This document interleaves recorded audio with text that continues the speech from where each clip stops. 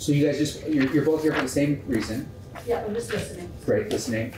Mr. Leonard, welcome to Senate Education. We're looking at H.461, an act relating to miscellaneous changes.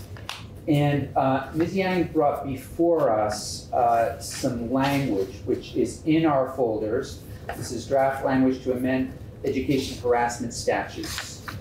Right, that's actually, I drafted that language. Right. But it's language that I had worked on with board in relation to Ms. Young's approval. Yes, in relation to a House bill introduced by Representative Christie. Right. So. And why don't you then take us through it, and then we have Amanda and Bor here with us in case they want to weigh in. We were thinking about attaching it to our miscellaneous education bill, and unless you see a concern with that, we would probably do that, and we can always talk to Ms. St. James about it as well. Sure. Okay. Great. Thank you. For the record, Damian Leonard, Office of Legislative Counsel. The committee, the language is right in your folder. So if you take a look at the language beginning on page 1 in subdivision 26A. Before you do that, yep. Pretend we're in an elevator and we're just going one floor. Right. What does this do? So what this does... 2 floors. What this does is it changes the standard for showing that you've been discriminated against, or in this case, harassed in an educational setting as a student, from the current standard where you have to show that the discriminatory harassment met the severe or pervasive standard, to just showing that you have been subject to discriminatory harassment. So that's really what we're getting at here, is if you're requiring someone to show that they've been subjected to discriminatory harassment, what do they have to show to meet that requirement? Okay. Any questions on that before we move forward? Okay. Please, thank you. That's helpful, very helpful. Yep. So in doing that, in subdivision 26A, this is something that Bor testified to last week when she was in front of the committee. The first piece here is we've defined harassment under current law to mean that it's something that has the purpose or effect of objectively and substantially undermining or detracting from or interfering with a student's educational performance or access to school resources, or creating an objectively intimidating, hostile, or offensive environment. The first part of that sentence, substantially undermining and detracting from or interfering, and then with the student's educational performance, means that you have to show a substantial impact on the student's educational performance, not just their education. So in other words, if the student maintains their A- average, you have an argument that there wasn't a substantial impact on their educational performance. So what this would do is would say, change that to just undermining and detracting from or interfering with the student's education. Right. So that's just changing what we're looking at there. Is it interfering with their education? Their experience in the classroom, whether or not they're comfortable going into the classroom, all right. Those kinds of things. Okay. Right. It's the experience with getting the education versus their ability to perform at school. Okay. So that's the first change here. And Mr. Leonard, is this new territory in the United States, or are we kind of following suit with other states? Or so this is relatively new territory. New York State and the District of Columbia have adopted this in some of their anti-discrimination laws, and you'll have to forgive me, my experience is primarily in the employment sector, so I can't speak as much to the educational harassment. And then California and one other state, I believe it's Delaware, but Bor would know better. Bor is indicating that I'm correct, it is Delaware, have made changes without specifically addressing the severe or pervasive standard, or specifically repealing that standard. They've made changes in the law to say we want the law to be applied this way. And then New York City, more than a decade ago, they didn't explicitly reference the severe or pervasive standard, but what they said is we want our human rights law to be applied in the broadest possible manner, regardless of what the existing precedent is. And so the New York State courts, when they looked at that, they said what they're saying here is we're not going to severe or pervasive, we're going to was there discrimination. Okay. And so that's probably the oldest example I'm aware of. Okay, yeah, please, I'm just looking for I just personally have to say, I think tying harassment manifestation to educational performance is, to me, so bizarre. I just have to say it. I mean, having observed children as a teacher for a long time, every person could potentially deal with harm in such a different way. And I can totally see some people becoming hyper-focused on performance and studying. So I just want to say I'm in support of this. It seems to make sense to me. Yeah, I'm really glad you said that. I mean, you've been in the classroom more than anybody here, for sure. And I agree. See where somebody become hyper-focused. Like, this is what I'm going to do to sort of deal with this issue. Yeah. So that's the first piece of this. Okay. The second piece really gets at the severe or pervasive piece. It says, notwithstanding any court precedent to the contrary, conduct doesn't need to be severe or pervasive to constitute harassment. And instead, it says, this is how we want the courts to look at what's harassment. So if you turn to page 2, it says, determination shall be made on the basis of the record as a whole, according to the totality of the circumstances, and a single incident might constitute harassment.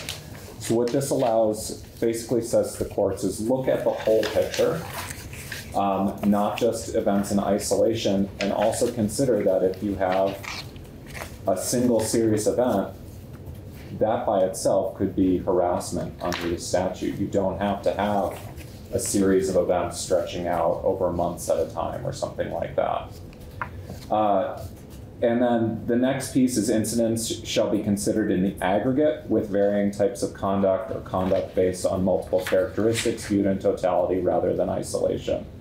The example I always give with this is someone who's targeted because of their national origin, their race, and their religion at different times. Instead of saying, we're going to look at your race, your national origin, and your religion separately, we're looking at that as 3 different manifestations of the same harassment. And then we're determining if it was unlawful harassment based on that conduct as a whole. And then the third is saying conduct can constitute unlawful harassment regardless of the following. So the first is the complaining student is the person being harassed. So what this contemplates is if the student is present when someone who shares that characteristic is being targeted for harassment, but it's not the student themselves. So say you have a Jewish student who's present when another student is the subject of anti-Semitic slurs. They could feel harassed in that situation and threatened by that conduct. The next is the complaining student acquiesced or otherwise submitted to or participated in the conduct.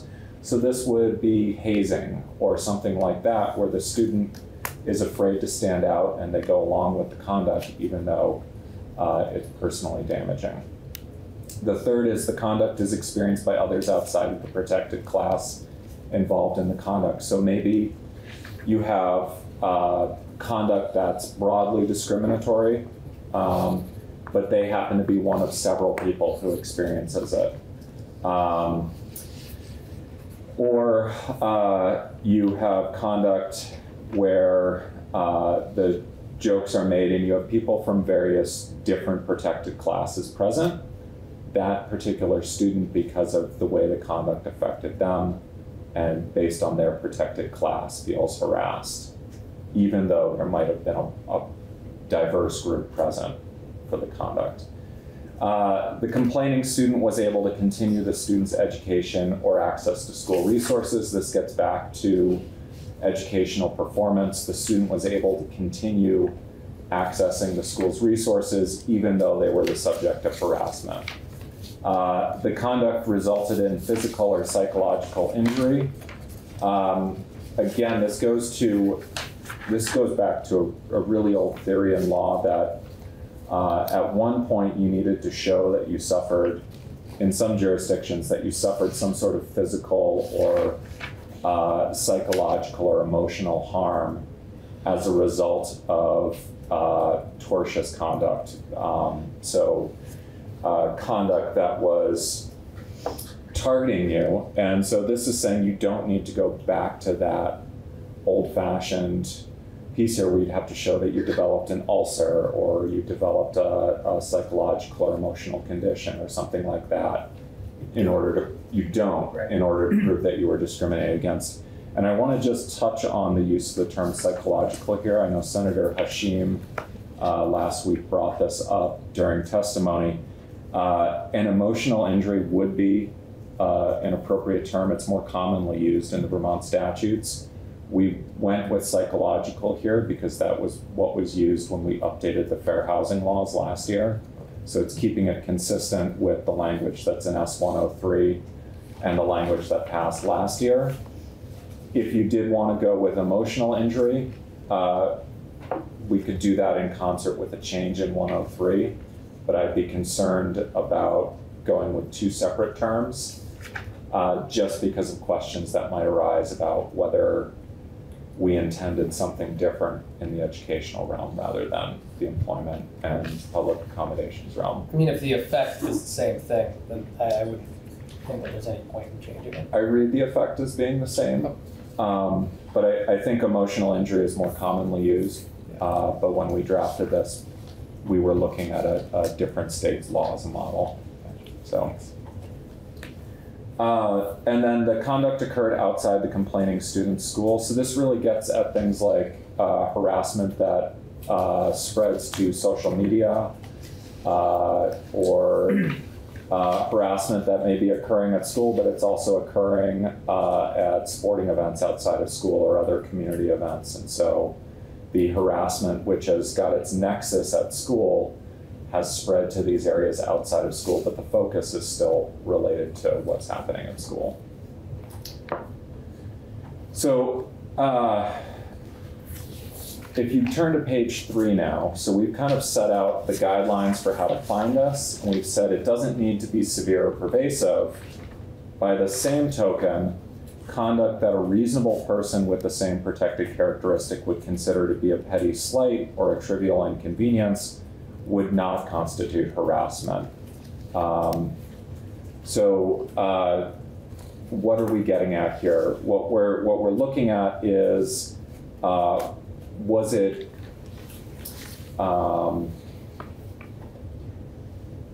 someone being short-tempered rather than discriminatory? Was it a bad grade on a quiz that is not part of a targeted pattern of grading someone down based on their characteristics? So, and I may not be giving the best examples here, but we're looking at things that would be considered a petty slight that would be normal in being at school, and a reasonable person with the same characteristic wouldn't find it to be discriminatory. So you can't have, you can't just simply say, I have this protected characteristic, I had this event that I didn't like. If a reasonable person wouldn't also find it to be discriminatory conduct, the court can draw the line there and say that that doesn't meet the standard. Did any examples come up in prior testimony that you can think of, or just drawn now? Off the top of my head, I'm drawing some blanks here. I'm sure that I'm just curious. I'm sure that your other witnesses here, based on their practice in this area, could provide you with better examples than I can. So the next section here would amend 16 VSA 570F, and this gets to what happens when the school's internal process of addressing harassment, when you reach the end of that harassment or that process and the individual is not satisfied with the outcome, and then they're bringing a case under the Public Accommodations Act. So when you get to the end of that process, or if engaging in that process would be futile, so you, for example, the person engaging in the harassment is the person that you have to bring the complaint to.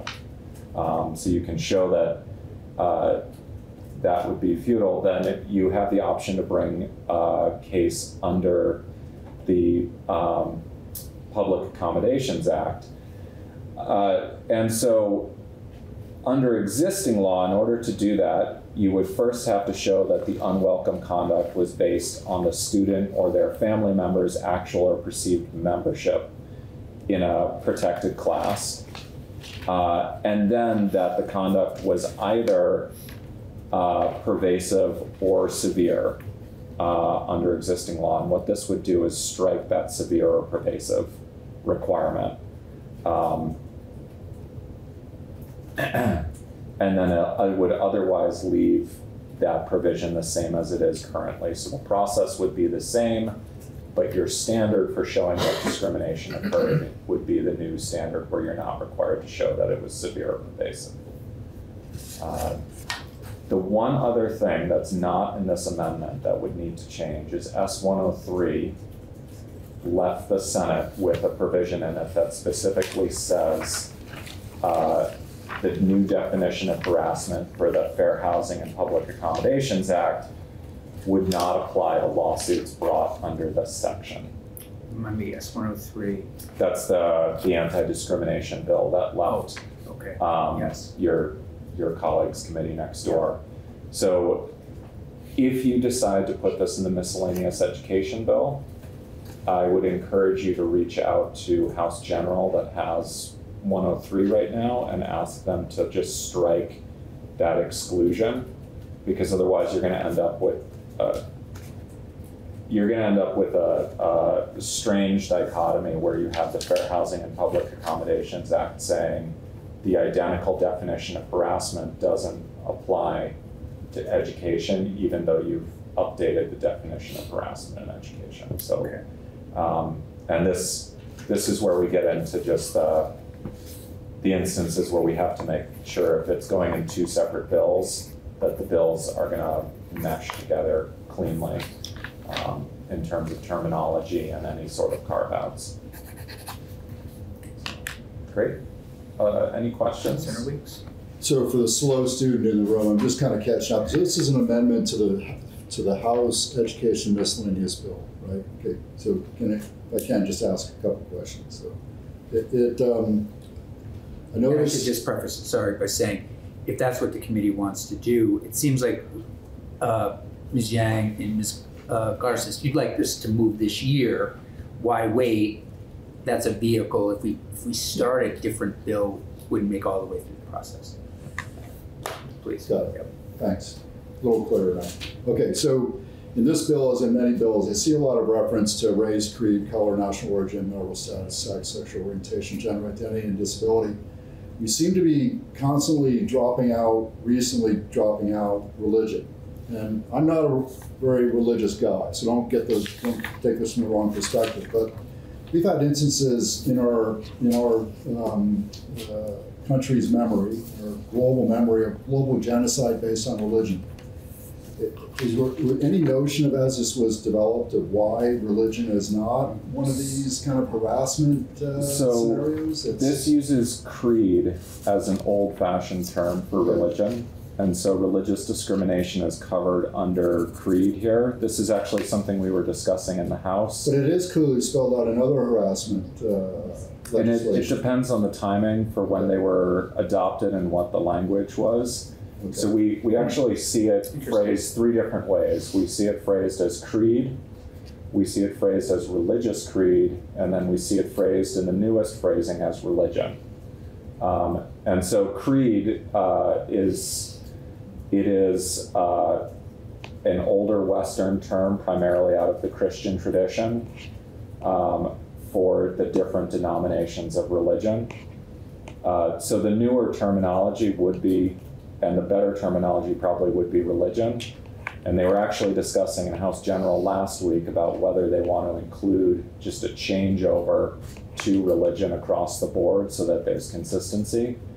Instead of saying, and they were coming across it where our Public Accommodations Act says creed and our Fair Housing Act says religious creed.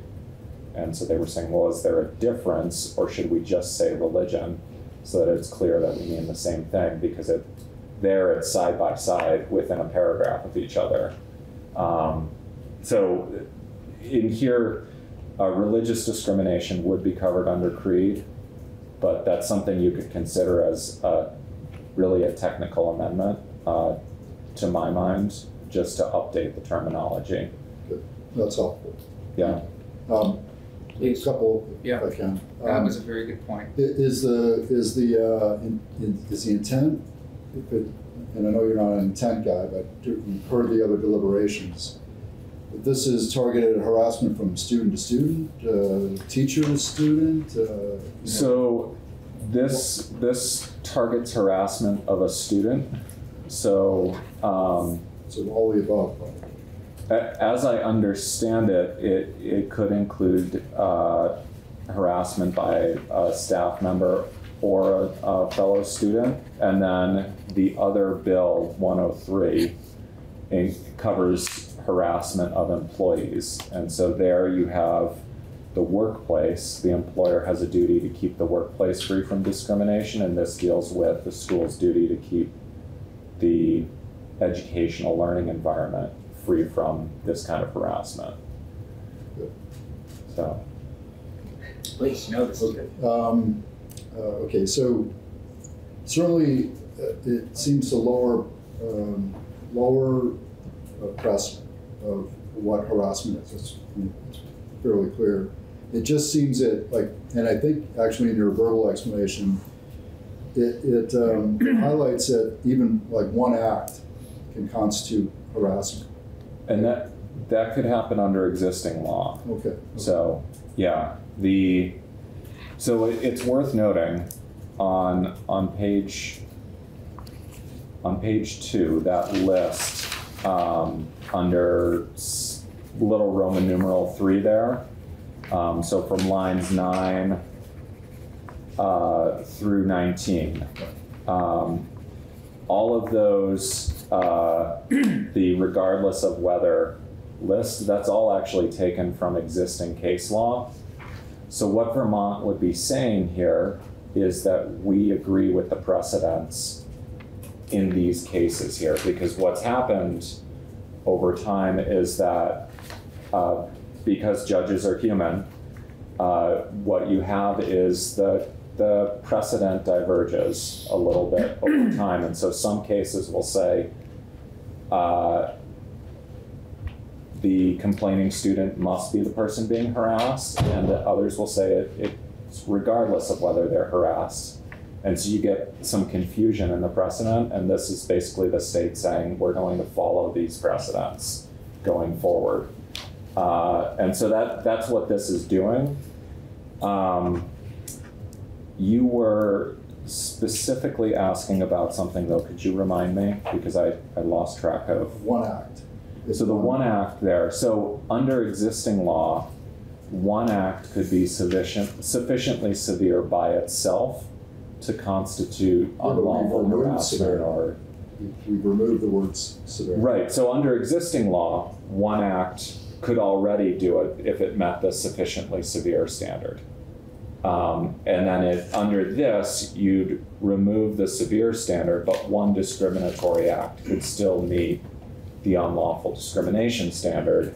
So what you get out of, what changes here is that with that one act, you're not asking, was it sufficiently severe to constitute unlawful discrimination? And then you have to look at where the severe standard's been set in prior cases. You just have to ask, was that a discriminatory act? And it's a policy question for you about whether you want to where you want to set the bar on these cases.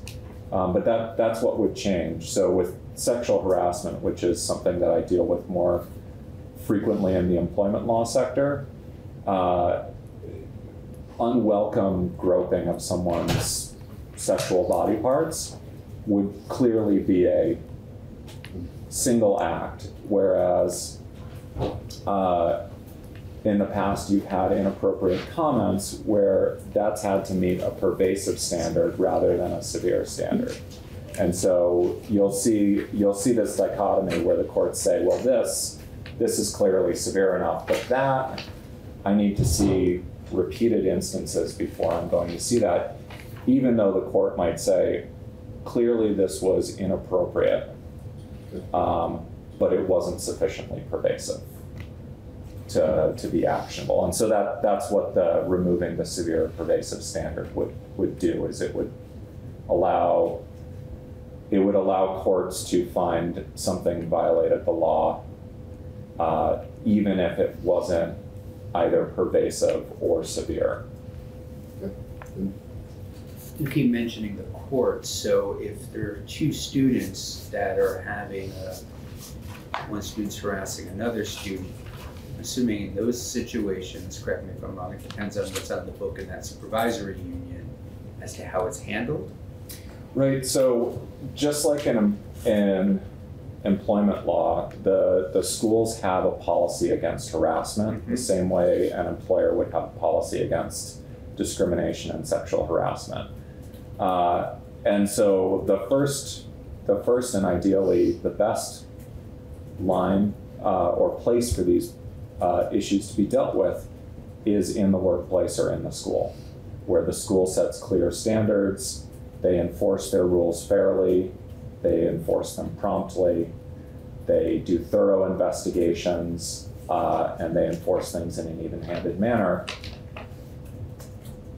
What the law basically provides is, first it says this is the standard that you need to enforce, and then second it says if you don't enforce this standard, then there's this backstop where you can go to the Human Rights Commission, you can file a claim in court, etc. So, and that's the same thing in employment. So here at the State House, for example, we have policies against sexual harassment in the House and Senate.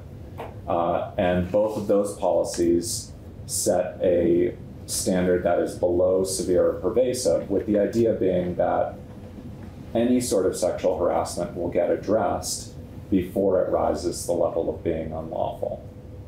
And so different employers set their standards and write their policies differently, and that's a decision that the General Assembly has made to establish a working environment that's free from that kind of harassment. And it's sort of a preemptive approach. With this change in the law, that would become the legal standard there, is that any sort of harassment would be unlawful, and it would, so right now for schools, they have to enforce at least a severe or pervasive standard. And the concern that first came up last biennium when this was first considered, there was no proposed change to Title 16.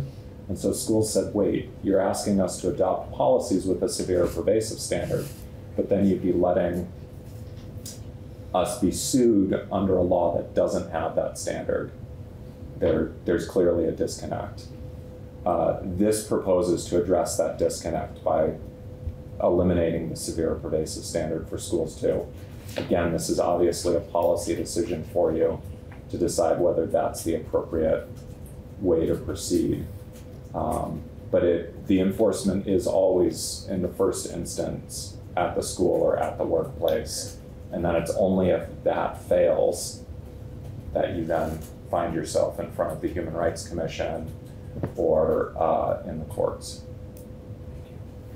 So, in taking the language of the amendment, in determining whether something is a petty slight or trivial inconvenience, is that first adjudicated at the school level or at the classroom level? I mean, to go up to the Human Rights Commission and the court, I mean, it just seems, the bar is really low, and it's So Difficult to draw a line here. right, so this would be something that first the schools would be called on to determine if something rose above that level or didn't. And then there would certainly be, I imagine, just like there are right now with the severe or pervasive standard, there will be instances where a student disagrees with the school on whether something past that level of being a petty slight or a trivial inconvenience or being actual discrimination. And then you'll see that case potentially go up in a set basically a standard that provides guidance in future cases. So what happens now for an employment lawyer like myself, or for an HR director, or for whoever handles disciplinary matters at a school, is they're going to talk presumably with counsel and say, this is the fact pattern I've got. To me, it's a close call. What does the precedent say on this? And that's where they'll look at the prior decision and say, well, in 2024, the Human Rights Commission had a case on this, and this is how their ruling came out. And applying that ruling to this case, I think it's clear that this was a petty slight, or no, it's clear that this is probably exceeds that bar because this is very similar to that case. And so that it's going to develop the same way the severe pervasive standard has developed over the last 37 years or so that it's been around. And, the question is, each time you get one of these cases, you say, does this rise to the level of being discrimination? Is there a protected class? Was the behavior discriminatory? Was it adverse behavior based on that protected class? And then if you're looking at, is there legal liability? Was it severe or pervasive? And so these are all things that you already asked. You're just going to be asking it at this different level of, was it clearly discriminatory, or was it so small as to just be a petty slight or a trivial inconvenience for the individual affected?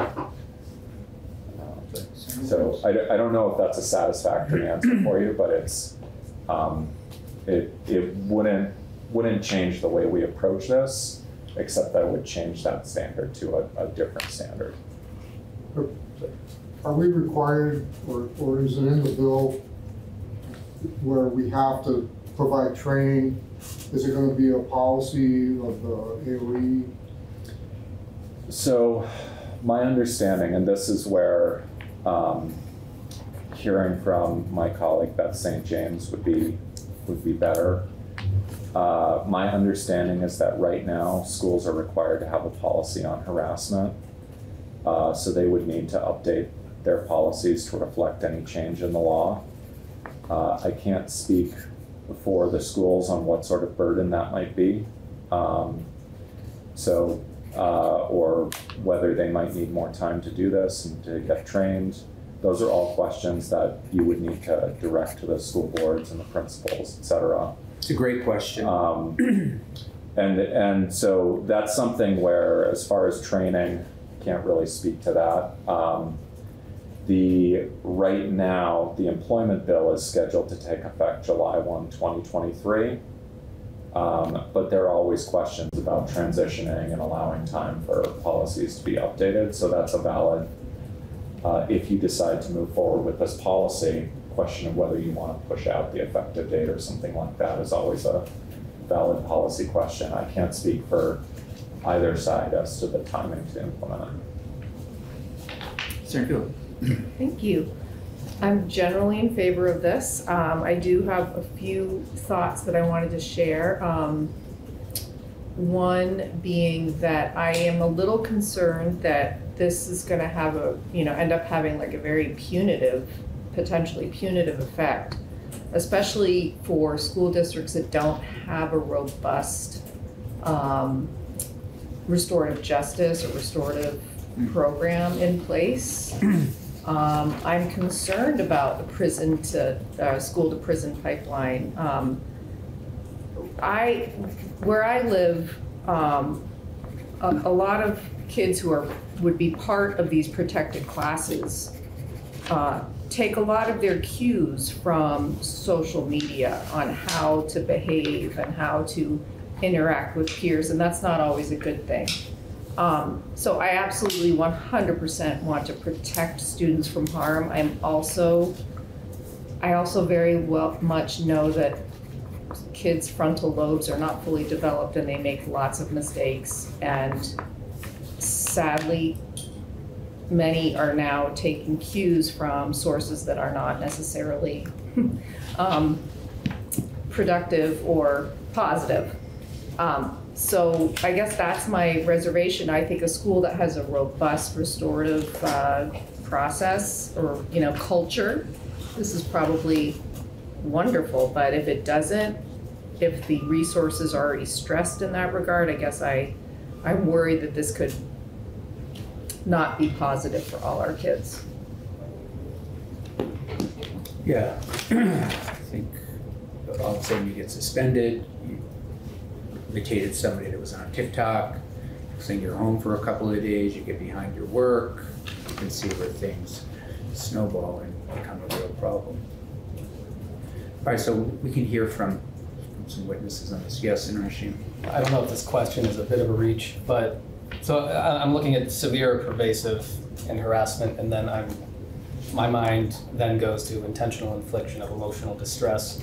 So is the standard that the one instance of harassment, if it is one instance, does it have to be extreme and outrageous, similar to similar to the same standard under intentional infliction of emotional distress, or how's that determined? So it is not the same intentional standard as intentional infliction of emotional distress. There's extensive case law right now on what constitutes severe or pervasive harassment, and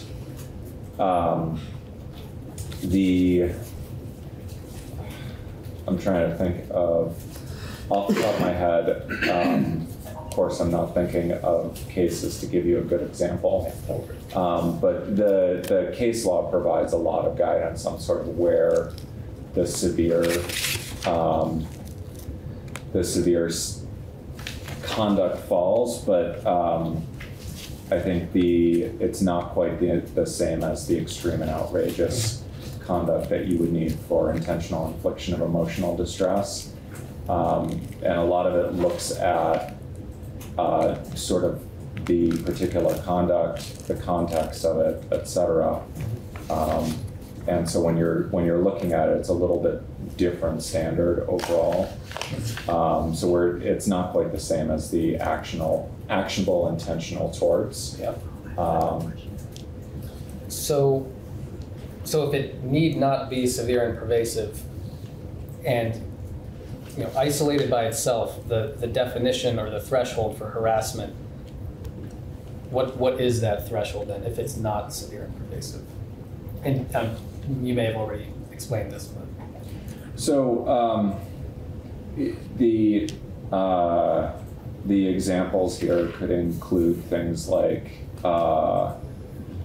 racial slurs, jokes made about someone based on their gender identity, notes, pictures. It could include various derogatory comments. It could include adverse actions that are taken based on someone's characteristic. And so, I mean, one of the important things to keep in mind is because of the variety of characteristics that are protected, the conduct that we're talking about could vary greatly. So sexual harassment can include things like derogatory comments or jokes based on someone's gender. It doesn't have to be like sexually propositioning someone. So is it basically, we'll know it when we see it? Is that? So the question is it discriminatory? And And rather than asking, is this pervasive discriminatory conduct, we're asking, is it discriminatory conduct? So Awesome. that I think is the key. So it's not a we'll know it when we'll see it. Is it discriminatory conduct? Period. Not is this severely discriminatory or pervasive discriminatory That conduct? clears it up, thank you. Yeah. Sorry, Julie. Would this law be, or bill, would this be applicable to all schools in Vermont, so private schools and recognized schools, et cetera, et cetera? I would have to ask Beth Okay. on that. So that's a good question. I don't know exactly the extent of the school harassment law here. So I would either defer to Bohr, who receives these claims, or to Beth, who has much more knowledge about the extent of the education law. Okay. And what about grades? Is this pre-K through 12? It applies to all the students who are subject to these harassment requirements, which I think is pre-K through 12, but I would need to double check with Beth again on that. Sorry, Weeks? Yeah, so I agree with the comments here about, protecting students from harm, and I understand the intent of the bill. I certainly support creating clean learning environments, but my caution is that we're potentially creating a scenario of just hypersensitivity, where one instance of perceived harassment they become by de facto severe and pervasive with different language there. It's harassment, so I'm just a little still uncomfortable with the intended environment we're trying to create and in fact creating an environment which becomes hypersensitive, which creates an entirely new problem. That's my opinion. I share the concern. I'm just trying to put myself on the other end of it also, where if you're a student of color, somebody, calls you something horrific, what that does to that student, what we're trying to do, I think, is that would elevate it to have that conversation. You're not going to court, no matter what, you're not going to court. Somebody uses, God forbid, the N-word. You're not going to court because of it. You're going to, the school is dealing with it. Is that accurate? Yeah, the first step in all of these is through the school. Right. So think about being school that has to student, on the receiving end of that. The school's gonna deal with it. And if the school ignores it, then it's elevated. Right. So the schools are already required to have a policy and a procedure in place for dealing with it. The big change under this is the standard for what is actionable is changing. So this would, so rather than schools being liable only if they failed to deal with something that was severe or pervasive harassment based on one of these protected characteristics, they could be liable if they failed to deal with something that was harassment based on one of these characteristics, provided it exceeded that petty slight or trivial inconvenience language. And so I am not super familiar with the process for how schools deal with this. And so that's something where if you need to know more about that process and what these cases look like, I suggest hearing from the Human Rights Commission and from practitioners who work in that environment. I can't really speak to the current school policies and what an investigation of an allegation at a school looks like right now and how that process would carry out. Just go back to what Senator Weeks said about, prevention. How are we going to, a lot of people don't know that this law will even exist. So, a lot of children learn from home. So how are we going to educate? Right. How are we going to educate them unless it's a required subject that everybody has to go through? Yes, and you raised that also earlier around, do we give people time to institute something like this? Is there training so that students, faculty, and staff are all up? And then the question around the independent school, and then the questions also around, is this a K through 12 standard policy, or all things we I can mean, talk if you do it and you know what you're doing is wrong, that's different than doing it and not knowing it's wrong. And I just want to say, I just feel strange, I just want to acknowledge it, that I used even this expression I used of the N-word. Just seems like such a strange, just doesn't set with me after I said it, to just wanted to say that for the record. Anything else, please? My last comment is just that I am worried this is gonna unintentionally harm new American kids in my district. Unintentionally, yeah. Unintentionally. I think that's why the national origin issues in here. I mean, it's intended to protect. I know, but Okay. I'm worried it's gonna have the opposite effect. How?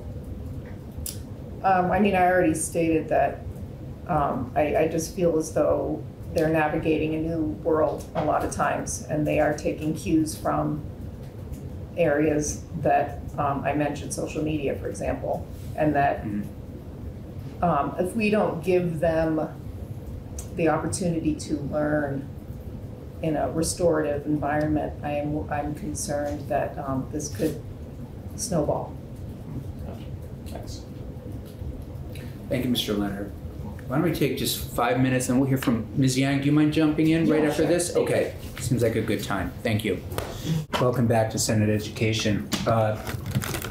We have with us now Boer Yang, and Boer's going to just tell us a little bit about why, again, this language is important. You've been sitting here listening to our testimony.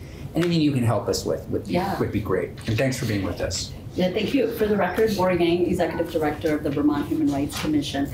And I just want to address a couple of the things that have come up during the walkthrough with Damian Leonard, your legislative counsel on this bill. The first part of it is a question that was brought up about, are we creating a standard here that that is really about, that is hypersensitive, right? And I just want to first point you out to the language around petty slights and trivial inconveniences. That language was added so that we didn't do that, so that we didn't have hypersensitivity around harassment.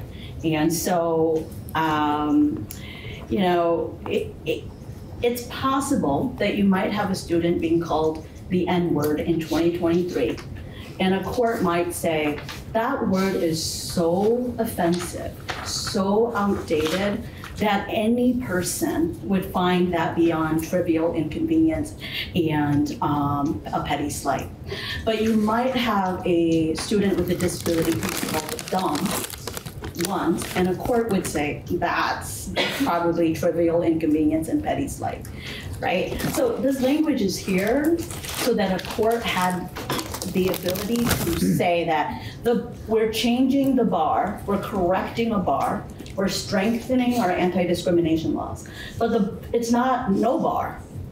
We're still having a bar here, that people still enjoy freedom of speech, people can make mistakes, and people can, kids can occasionally engage in bad behavior, but it's not going to hold a school responsible. This is a bill that changes how schools look at harassment and when schools will be held responsible. This is not a bill that addresses how kids are held responsible. It is the disciplinary rules that are in place at each school district that addresses whether kids are suspended or expelled or corrected, or whether a school puts trainings into place or safety plans into place for how to address kids. Not this. And this law, changing this law, does not change those rules around discipline. And I want to because I'm really sensitive to the school to prison pipeline as well. Yeah. And we want to be very thoughtful about how schools approach kids who make mistakes or who are also learning. But this bill does not change how a school addresses things. And remember, how a school approaches things is going to be different from age groups, So for example, if you have a kindergartner who heard the N-word and says it, how a school addresses that is entirely different from your senior in high school that uses the N-word knowingly against another student and repeats that. And also how we address it for the first time in a school versus hearing the N-word repeatedly by a student over and over again, or the F word for LGBTQ kids, or other like derogatory language that are used against girls in schools as well. And so, and I want to talk about this idea of punishment. Right? We do generally have a false belief in our society that to correct harassment, we have to take a punitive stance. We have to punish kids. And the reason why we believe that is because we think that there are bad actors. We think there are bad people, and we are reluctant to, this happens in the employment arena. If someone engages in bad behavior, sexual harassment, we fire them or we demote them, and we say, that's a bad actor, it had nothing to do with us. Right? But we're reluctant to do the same thing with kids because we're going, they're learning and so forth. The reality is that we're all responsible for the cure. We're all responsible for training. We're also responsible for creating a culture and a climate that is inclusive and welcoming. And that's why punishment doesn't make sense, or expulsions or suspensions do not make sense across the board. And this doesn't necessarily do anything with regards to that. What we need is effective trainings for schools to understand how to address when kids misbehave and kids use derogatory language or harmful language. We need to find training for teachers to validate the kid that has been harmed by that language and that behavior. And we need to find tools for teachers and social workers and principals to address the student that is in need of learning when they use that language too. But that's about training. That is about how do we effectively train administrators and principals and social workers and guidance counselors and teachers on how to address kids in the appropriate age range. And that training is going to be different. That training is different from K through 6. That training is different from middle school, where these things happen a lot. And that training is absolutely different in high school. Or does it happen now, the training? To some extent, but it's more of a... It's compliance. Right now, the training is oftentimes about compliance. It is complying with the law. The training says harassment is severe or pervasive. That's when you need to take action. And it's not good training. It's not great training. It happens, and in some districts it's happening more than other districts, but it's not preventative training. It's not necessarily best practices training, and it's certainly not a training on how to, it's not a training that is specific to necessarily different age groups. But that can happen. That's very possible that that can happen. And you know, something that was brought up around like restorative justice and restorative process, that's also not a perfect process to address harassment in schools. There are probably many paths on how to address it. And I mentioned some of those last time, is a safety plan, right? Like we know that oftentimes kids harm and hurt each other verbally when there's no adults around. A safety plan is putting extra adults around, right? Rather than suspension or expulsions. A safety plan might be changing kids' bus stops or changing buses for kids, asking a bus driver to actually go a different route to pick up a kid so that the same kids are not on the same bus all the time. So that doesn't mean suspension or expulsion. That's about being creative about how we do that. That is all part of the training, not anything that has to do with this bill. But this bill, well, what this bill will do is it's going to capture those cases, not the hypersensitivity kids, but it's going to capture the cases that existing law has said, no go. it's going to capture the kid that is in those multiple protected classes and has had to separately prove that she was subjected to discrimination in each of those instances. While Damien mentioned that there was some case law that would find that one instance of groping would be sufficiently severe under existing law, there are case law that says one instance of groping is not severe. And this law, this is saying one instance might get in the door. And that's what this is about. And the last thing I want to say is that this is a bill about holding a school responsible, but it isn't going to automatically hold them responsible because we're changing the standard. Remember that in order for a student to sue under even this law, as it's changed, they still have to prove that the behavior is because of their membership in a protected class. That's really hard. That's really hard to prove. If you have a kid with a disability who's getting beaten up on the playground, and you happen to see that this kid is being picked on a lot, that's not enough to get in the door. We might, as adults, view that and go, why is this kid being picked on? And we might assume that it's because this kid has a disability, but that's not enough under the legal standard. That kid still has to prove under existing law and this new change that it is because of their membership in a protected class. So we're still looking for slurs, derogatory statements. We're still looking for things that kids are doing to this particular student that shows the reason you're getting picked on is because you're a student with a disability, you're a person with a disability. The other prong of a case is that you have to prove a school knew about it. You still have to show the school knew and the school failed to do nothing. Now, I will say our schools are, they try to be on top of things. They are trying to address these things. And so it's hard to hold a school responsible if they can demonstrate that they actually tried hard.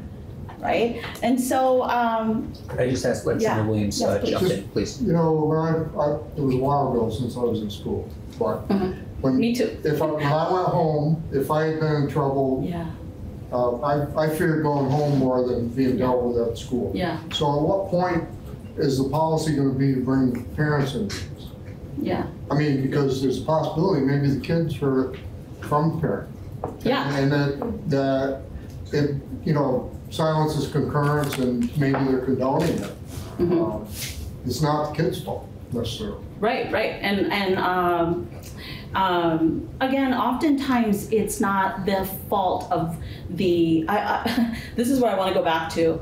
It's oftentimes all of our faults that harassment occurs. So it's not, and it could be the parents, it could be the classroom, it could be other students that they're learning from. And so I want to get away from fault and kind of address that we can still address the behavior and not fault necessarily that student. Because we can go, wow, we need to do more training, or we need to do some learning in this classroom around this particular issue. Or, this is an opportunity to do more inclusive book reading, looking for books on how to address this in first grade or second grade around diversity and equity issues.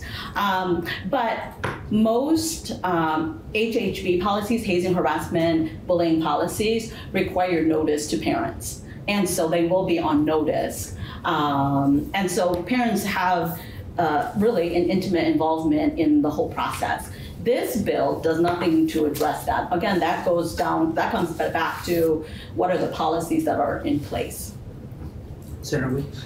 Yeah, if I could, just to kind of piggyback on Senator Williams' question, but you did use the words holding the school responsible. And I concur that it's a much bigger problem than with any school environment. It's community norms, it's parents directly. I just sense that we're putting more, I understand the intent of the bill, okay, I really do, but we're putting more onus on the conduct of the school and not the conduct of the parent or the society, the community. And I fear that we're kind of misaligning responsibility. That's my just a comment. I really appreciate that comment, and I would say that the onus is on each of us if we have power or authority over that climate. The reason why the onus is on schools is because it's in educational system. The onus is on employers in the workplace. The onus is on a business owner when it's happening in their restaurant and it's happening in their business. And the onus is on me at the Human Rights Commission to address harassment with the 6 people that work there, right? So like the onus is always on us when we have authority or power over the environment. And the reason why the onus is on the schools under Title 16 is because the schools have power over that school environment.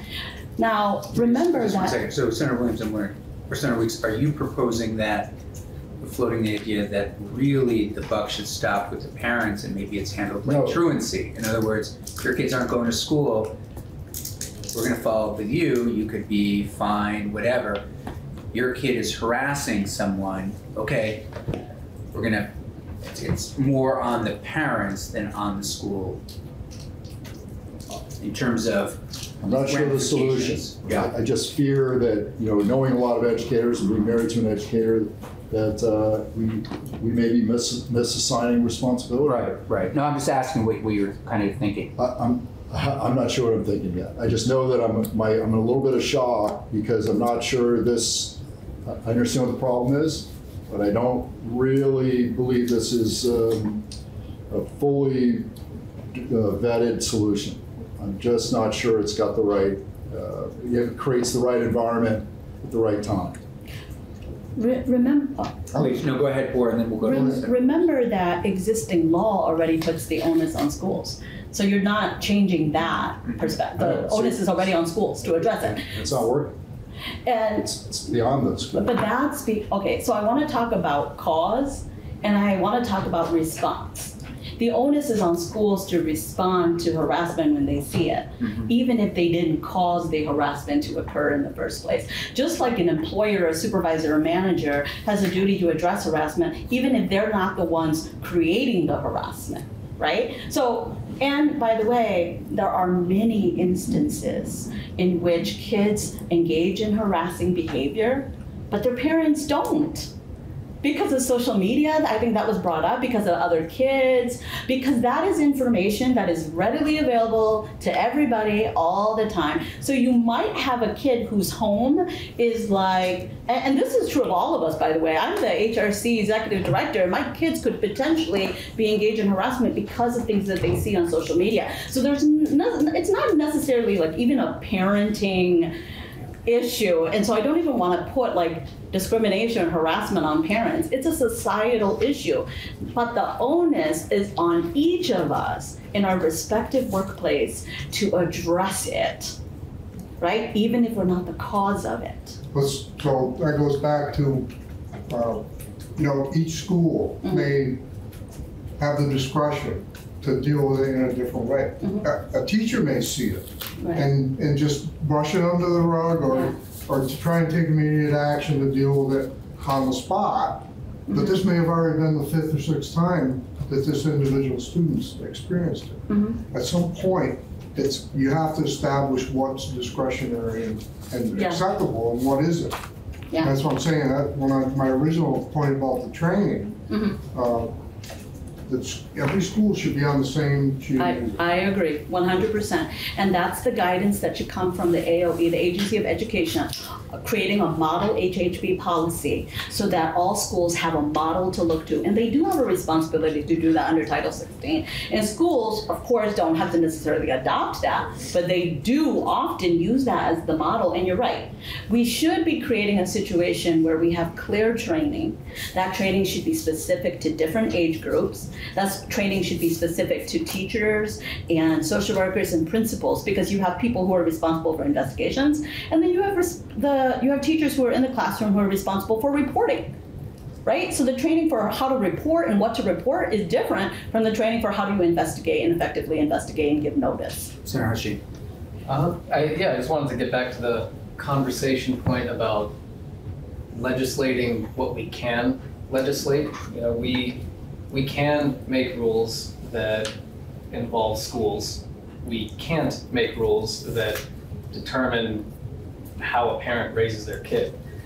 Let's say we hypothetically made a bill that says all right, it's now illegal to be racist in general. How that's not going to work.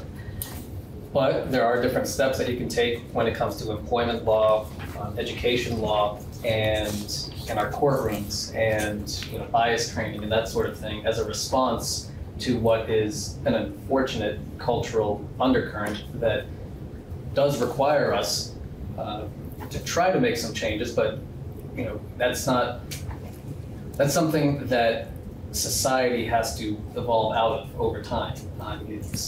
We don't have a magic wand to just make it all go away, unfortunately. But yeah, so just my random train of thought on this. So what are you thinking about the bill? I think it's fine. We talked a little bit about unintended consequences in this. Can you think of any? Well, we talked about New Americans, Right. Specifically unintended consequences. Yeah. I mean, we've already shared a bunch of unintended consequences that we're Right. concerned about, but can you think about? I don't see this bill as harming New Americans. And because I don't see this bill as, because I don't necessarily think that New Americans are particularly vulnerable to engaging in harassment behavior more than any other individual. And so, yes, are they learning about what's new Yeah. culture, Yeah. completely different culture. You don't, I just worry. But what you're learning is not what the suggestion. I think that a New American is learning about appropriate behavior and needing to learn appropriate behavior. Is different from, do they just need to learn about customs and culture and so forth? Is different. Okay. And we don't have any evidence or data to suggest that New Americans are the ones who are subjected to perpetrating harassment more than any other person. In fact, that's probably the opposite. That's probably not true. New Americans are often subjected to harassment as the target, not the perpetrator of harassment. So I just want to go to Senator Hashim. Yeah, just point to that. Yeah. When I think of that situation, I go back to page 2 when I look at, starting at line 1 to line 3, the totality of the circumstances. And if you have a New American and there's a group of kids who think it's funny to teach him a swear word that's right. very bad, and he goes around saying it, I would trust that the teachers would pick up on that and realize, all right, this group of kids told the New American to say this word. Obviously, it doesn't rise to the level of harassment. It's just kids doing stupid stuff. Yeah. So that's where I go to when I think of that. Somewhat along those lines, and what Senator Williams has been talking about, should anything, if we were to move this, accompany this bill around mandating training, anything updated?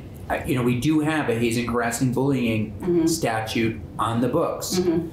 Basically, you may recall a few years ago, the agency said everybody has to adopt their own. You don't adopt your own, you have to adopt the agency's. So that's out there, but anything in terms of education, training that should accompany this, or even, as I think Senator Williams said, time, giving, maybe it gets implemented in a year. Just a few ideas. I mean, I don't have a strong opinion on the time. I think that anytime we're changing the laws, the people that have to comply with them are going to put out new trainings.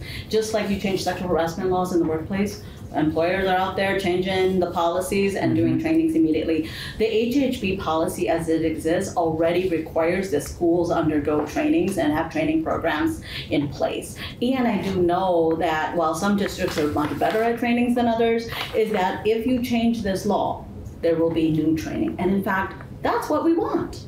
We actually want to encourage that. And so this law being passed would actually encourage more training around what that means, right?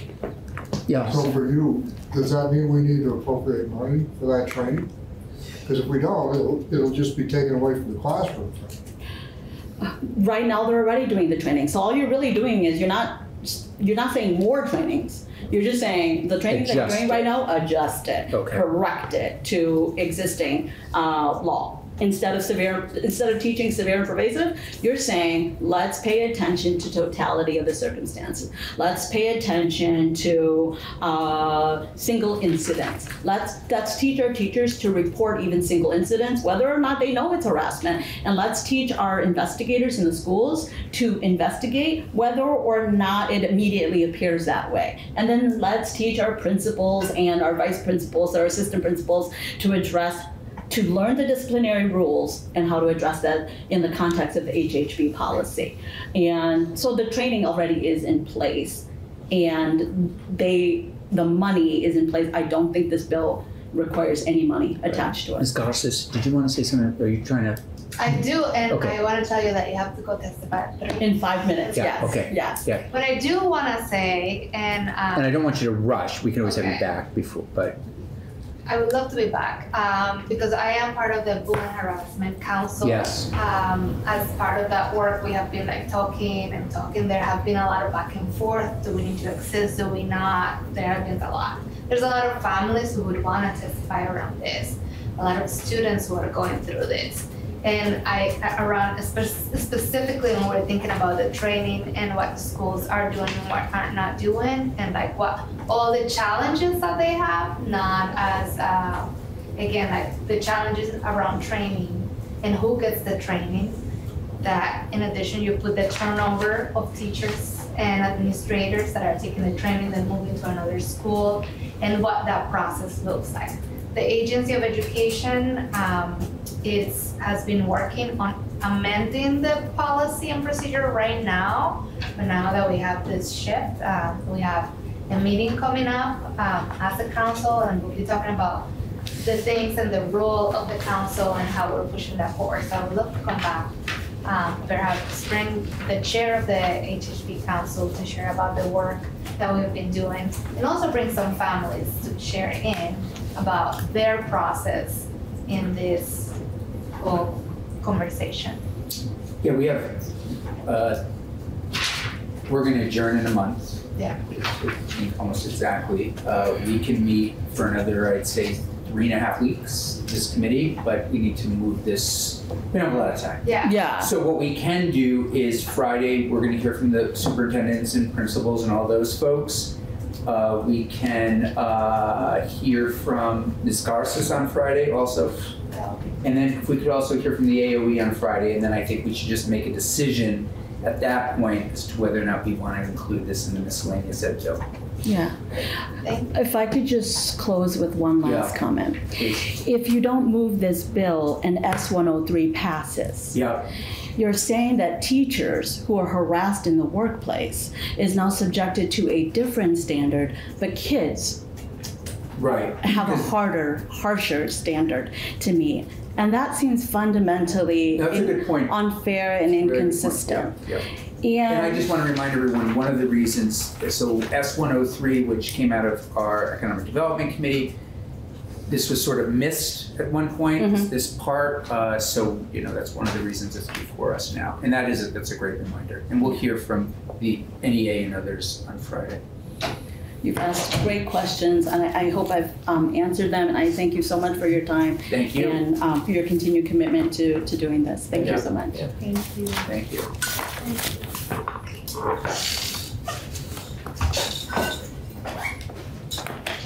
Okay, as soon as Ms. St. James arrives, we'll get started on workforce development. Welcome back to Senate Education. April 18th, 2023, 3:02. Following up on our conversation that we just had with Damian Leonard and others on, gosh, what was the actual title? Thank you, sexual harassment. Draft language to amend. Yeah, draft language to amend harassment statutes. Thank you very much.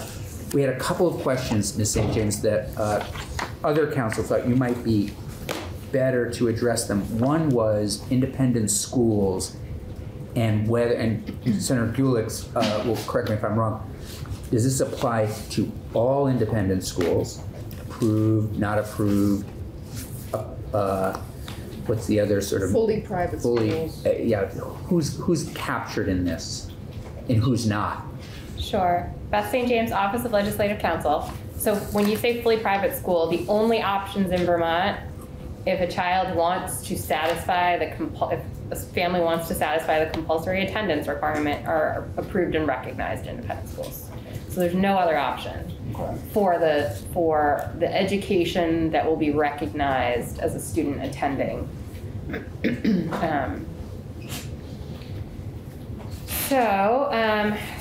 I am looking at, so the harassment, hazing, and bullying prevention policies statute is section 570, and then there's other sections after that, but let's see.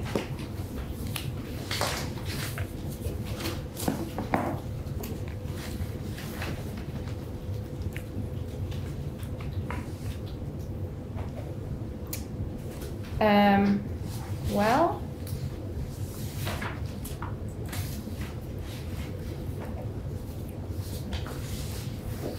so the way this is worded is the statute requires. I'm not sure which bill we're doing.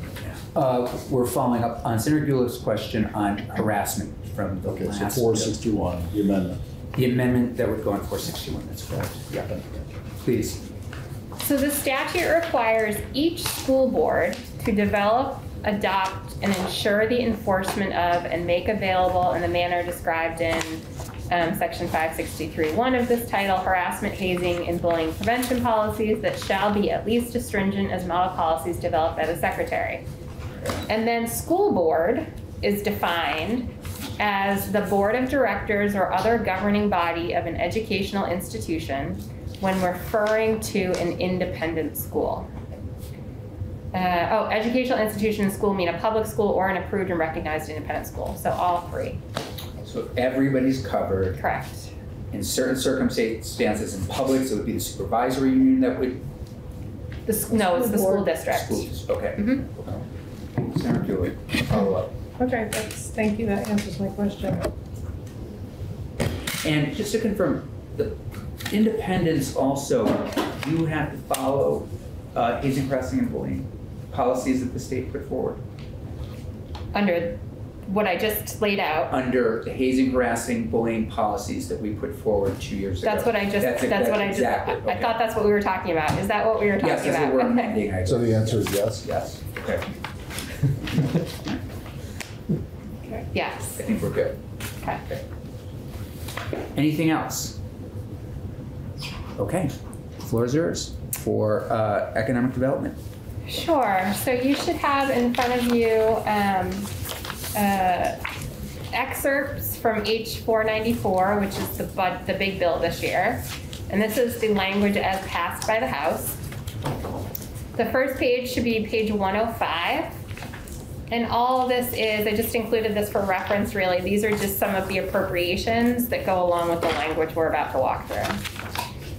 So the language we're about to walk through starts on page 223. Line 16, section F3. And it's the creation of the Vermont Teacher Forgivable Loan Incentive Program. It's added to... Next page. 223. Yep. Line 17. 16. Okay. Sure.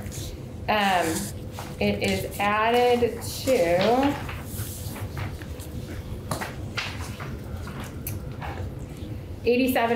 chapter 87 is the grants, scholarship, and education loan programs chapter in Title 16. And so this is adding a new loan to this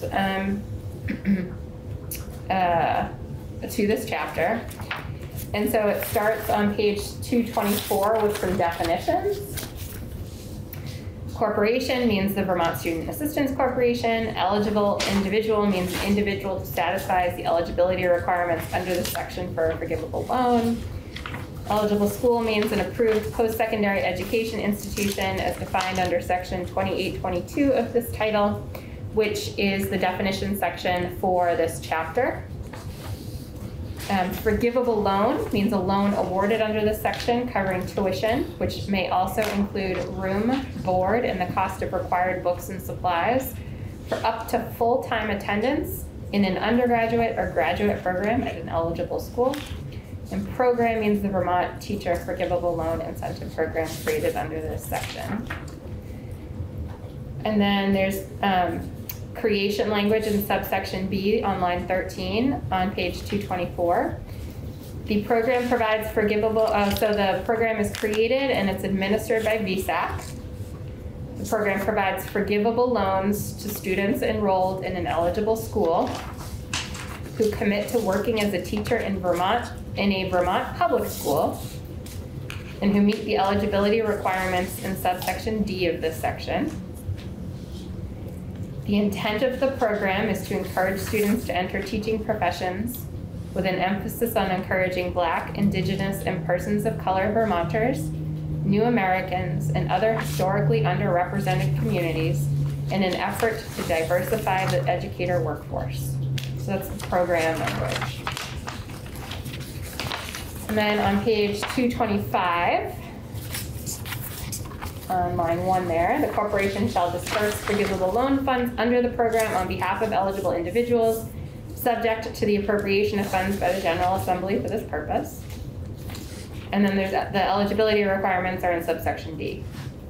To be eligible for a forgivable loan under the program, an individual, whether a resident or non-resident of Vermont, shall satisfy all of the following requirements. Be enrolled in a teaching program at an eligible school, maintain good standing at the eligible school at which the individual is enrolled, agree to work as a teacher in Vermont employed directly by a public school located in Vermont for a minimum of 1 year following licensure for each year of forgivable loan awarded. Yes, and Hershey. I'm just curious, I mean, I think this is great, but I'm just curious about the residency requirement, because I know things can get tricky when you're talking about economic benefits and tacking on residency requirements for that. Is that, are there any potential issues there?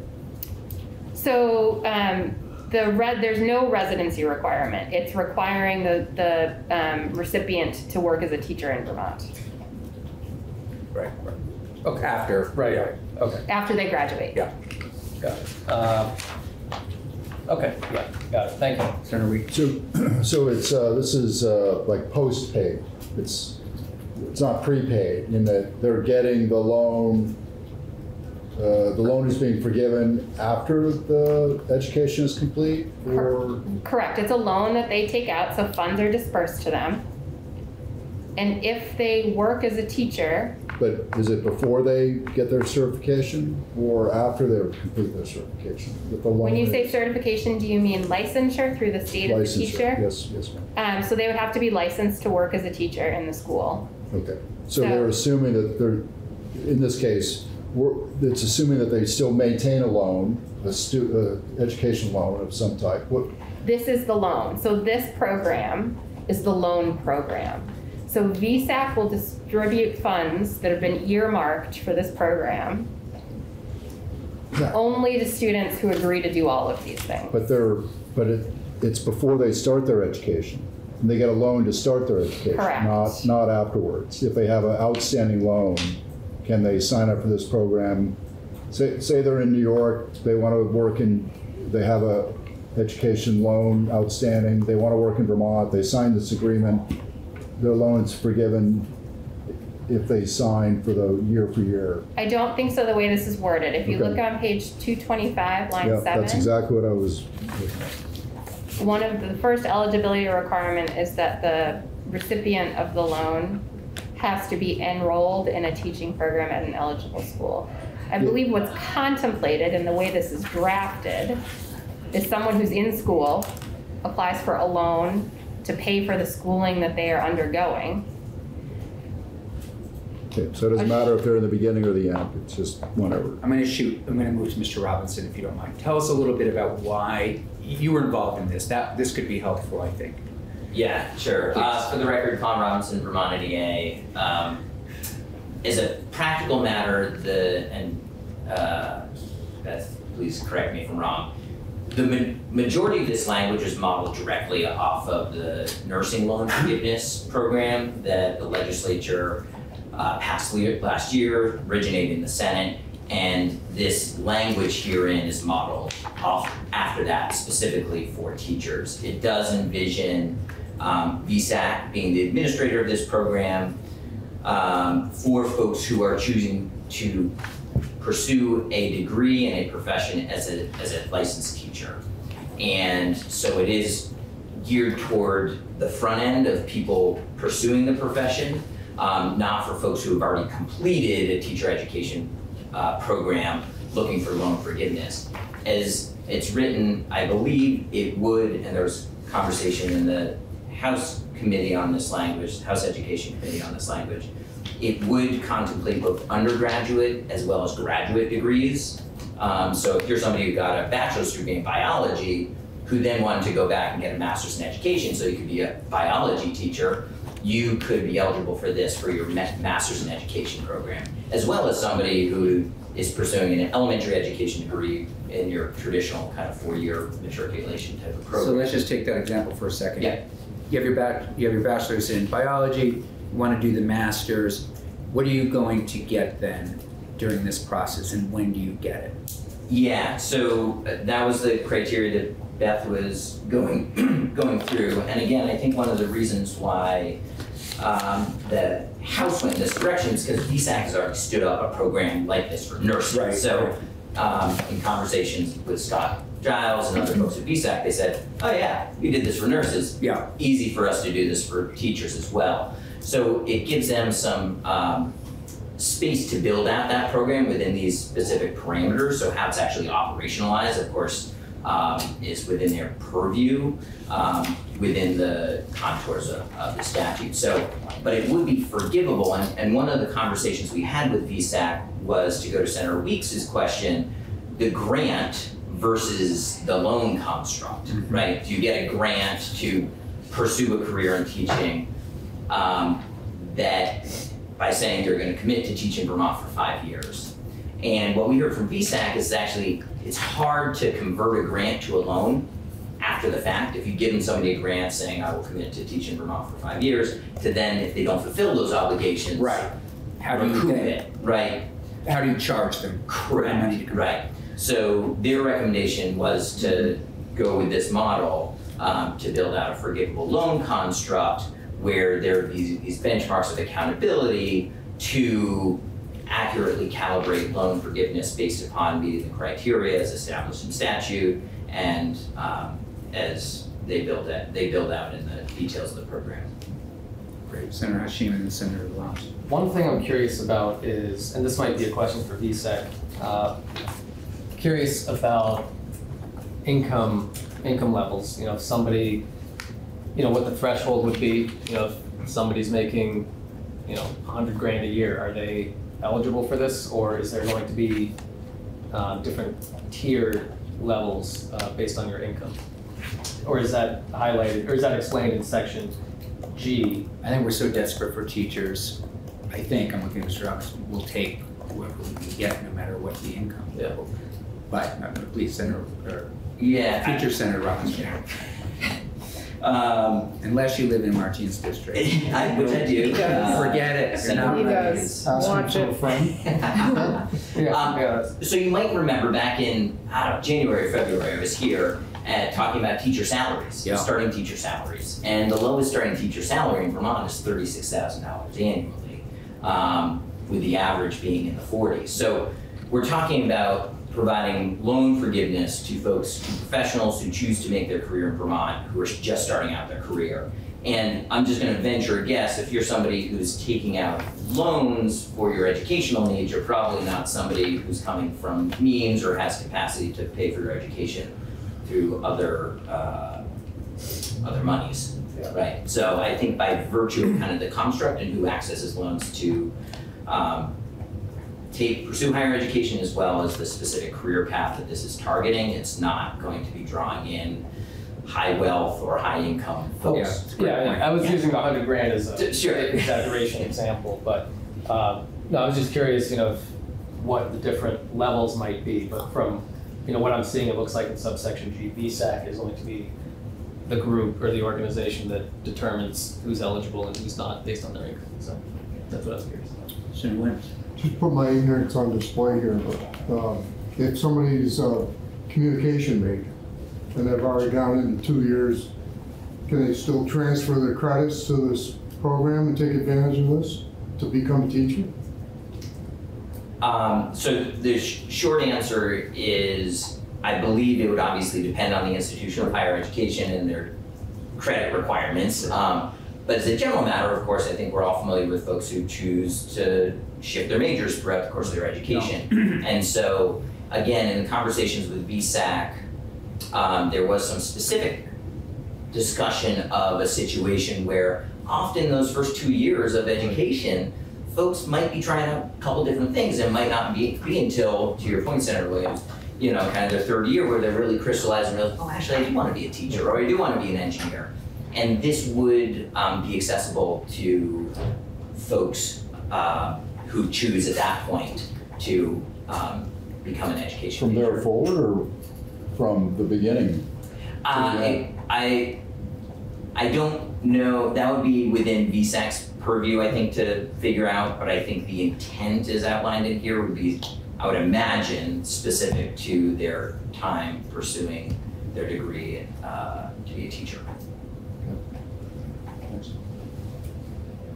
Any other questions before we go back to Ms. St. James? It's very helpful. Yes, please, Ms. One final point, the 2.5 million is the exact appropriation that was made for nurses in this construct last year by the Senate and then the House. So. Okay. Please. I believe we were on, we just walked through the language on page 225, subdivision 3, lines 10 through 12. So we're going to go to subdivision 4.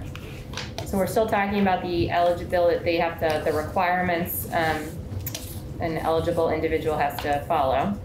So they also have to execute a credit agreement or a promissory note that will reduce the individual's forgivable loan benefit in whole or in part pursuant to subsection F of this section if the individual fails to complete the period of service required in this subsection.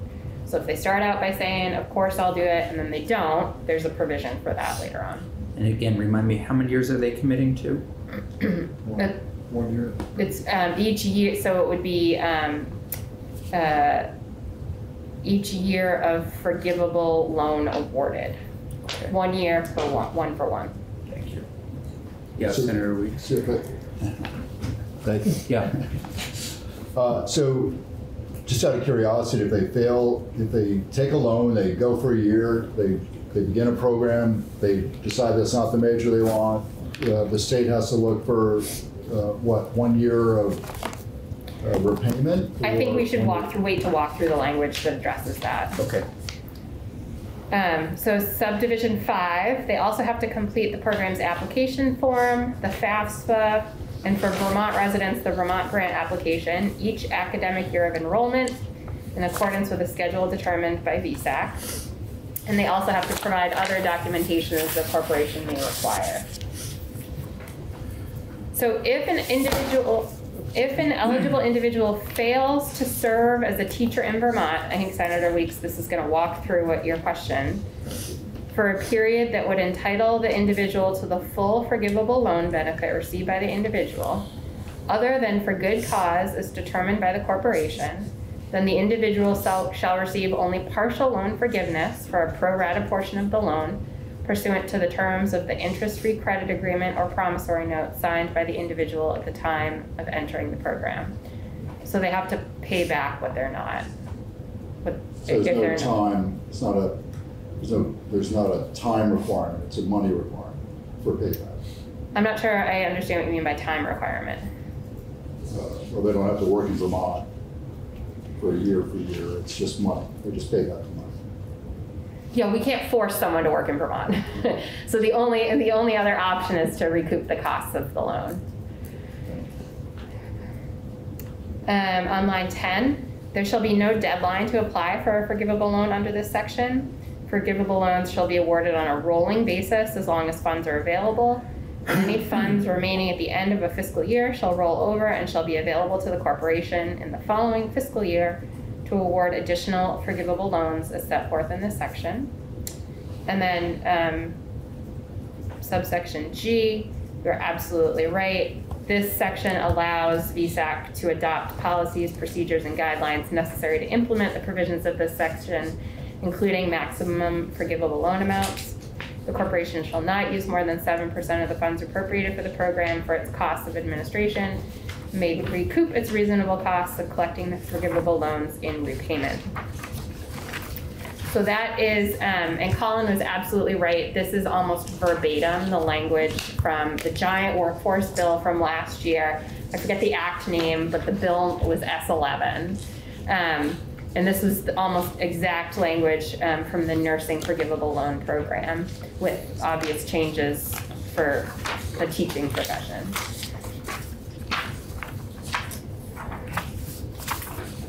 Yeah. So we didn't benefit from the conversation about the nursing forgivable loan program. So I was curious if VSAC established a maximum forgivable loan for nurses in their program? I don't know. Would you repeat that? I'm sorry, I didn't hear that. Just wondering, so it says there's a section about including a maximum forgivable loan amount that VSAC establishes. I was wondering if the nursing program had a maximum cap. I'm just kind of curious what the value of the program is. That's kind of what I was alluding to. I would similarly, I haven't heard a specific number, but I'm sure that VSAC could provide that information.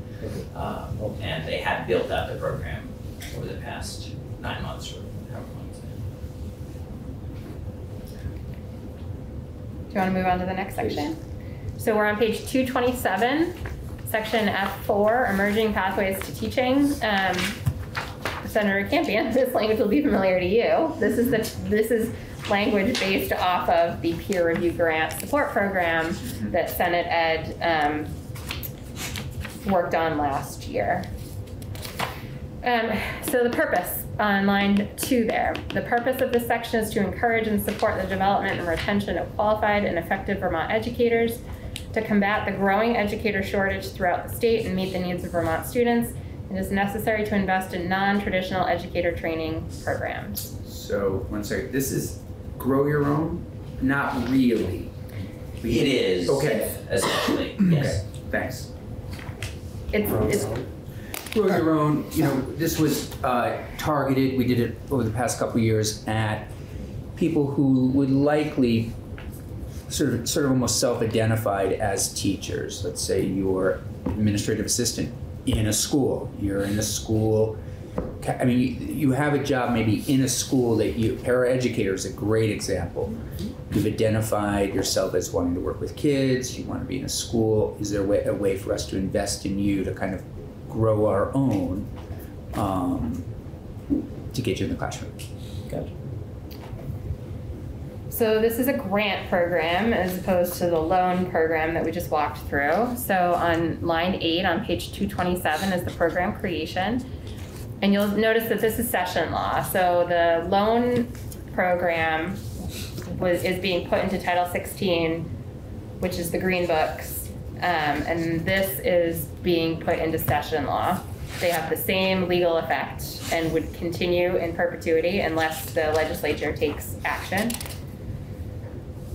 In fiscal year 2024, there is established the Emerging Pathways Grant Program to be administered by AOE to provide grants to expand support, mentoring, and professional development to prospective educators seeking licensure through AOE's Emerging Pathways, including peer review and apprentice pathways, with the goal of increased program completion rates and increased rates of licensure of underrepresented demographics. AOE shall adopt policies, procedures, and guidelines necessary for implementation of the program. Eligibility criteria. The agency shall issue grants to organizations, school districts, or a group of school districts for the development and administration of programs and program coordinators designed to provide prospective educators and emerging pathways to teaching with the support necessary for successful entry into the educator workforce. So this is a grant program for the organizations or people that are going to be supporting the prospective teachers. It's not money going into the pocket of the prospective teacher. Right. We're on page 228 now. Recruitment, support, and retention of prospective educator candidates. shall focus on diversity, equity, and inclusion. Support provided through the program may include support through the praxis exam process, local educator-led seminars designed around the Vermont licensure portfolio themes, local educator mentors, support in completing the peer review portfolio and licensing process, and continued professional development support within the first year of licensure. And there's a reporting requirement here. Yeah, Senator Gillick. In all of these cases, support means financial, correct? No. I mean, it may, but I don't think that's what's contemplated by the language. I think it's literal, like support through the praxis exam might mean helping with practice exams, quizzing you on the subjects. But I believe that there's nothing in here that would prohibit financial support in the way of perhaps paying for a licensing fee or something like that. Do you want to ask? No, I was just talking Yes, about Colin. Yeah. Oh, go for it. Yes, thanks, Colin Robinson, Vermont 98. So as a general concept, as Beth St. James said and as Senator Campion said, the construct here is that a group of school districts, an entity might want to come together to help support folks, as Senator Campion said, who are interested in becoming teachers, who already have a bachelor's degree, because you have to have a bachelor's degree in order to become a teacher in Vermont, pursue a career in education through an alternative pathway, including things like the peer review process, which is an alternative pathway to get licensure, other than pursuing it through an institution of higher education. And so this is for entities to apply for that grant through the Agency of Education to facilitate that process. Senator Campion, some of the language here I think expanded in slight and small ways from some of the language that this committee worked on last year. And for point of reference for the committee, last year, Vermont NEA, my colleague, Dr. Juliette Longchamp, who's our Director of Professional Programs, a 30-year educator in Vermont schools, was approached by 7 school districts in the Northeast Kingdom, because right now we have over 1,200 teachers in our schools working on emergency and provisional licenses. And so she was approached by them to basically build out a pathway to support those folks to get permanent licensures. She currently has over 100 folks enrolled in that program that she is directly supporting going through the peer review process. It's called Grow VT Ed. And the peer review process is something run through the Agency of Education, the actual licensing. But individuals who do it on their own, there's about a 40% completion rate. But if you're supporting that process, it's about 100%, right? And so this here is intended to create space and resources for other entities to apply to the agency to build out those types of programs or analogous types of programs to support community members who are interested in becoming licensed teachers. Yeah, Senator. Yeah, I'm not sure who to direct the question to, because this seems like this is a new program or a continuation of a old program. I mean, it's kind of a combination, isn't it? I mean, you're sort of building off of. This would be a new program in Vermont law that's state supported. Got it. Okay, it just seems a little unusual given the severity of the teacher population problem that we're not putting any money against it. It's all about support, and I agree with my colleague that when it's only words, you know, mentoring is effective, but when it's only words, it's a little hollow. Well, it seems like there is money, but it's going to an entity rather than directly to the person. To the teachers themselves. Yeah. That's where a group of supervisory unions could get together. They could use these funds to actually Support. $2.5 million going to it is what I'm reading on the first page. That's teacher forgivable loan incentive. Different. Yeah. Funds that are in this. In the grant. 500,000. Yeah, I didn't see it. 500, okay. So 500,000 is put into this program. and then 2.5 for the other. Right, but the 500,000, again, it's somewhat, we put some, didn't we do it in a similar way last year? I'm looking at Mr. Robinson. So your committee passed out language that, Yeah. as Beth said, was very similar. It didn't ultimately pass the legislature. Did the House not take it up? I wasn't close enough to the details Okay, at that okay. moment to remember exactly. I think it ultimately actually did come down to the source of the funding. Okay. Or it was Thank you. education fund Okay. versus general Thank fund you. money. Thank you. Yeah. And I think that was the sticky wicket. Yeah. This is general fund money, I believe. But What did the House pass last year? Might be easier. They did something on this. no. No, they didn't. No. Okay. But after this conversation happened in this committee last year, the secretary took the language your committee had passed, this committee had passed. That's what it was, yes. And He committed money. operationalized it using ESSER money. That's right, and he put Put out an $200,000, RFP yes, thank process. you. Okay, And that's how the Grow VT Ed program is Got it. running right now. got it, thank you. Yeah. Yeah, Senator Weeks. Thanks, sir. Page 22, 228, starting on line 2. Just curious on the shall focus on diversity, equity, and inclusion. Does that mean that's a priority in your interpretation, or kind of an exclusion, or is that a policy question?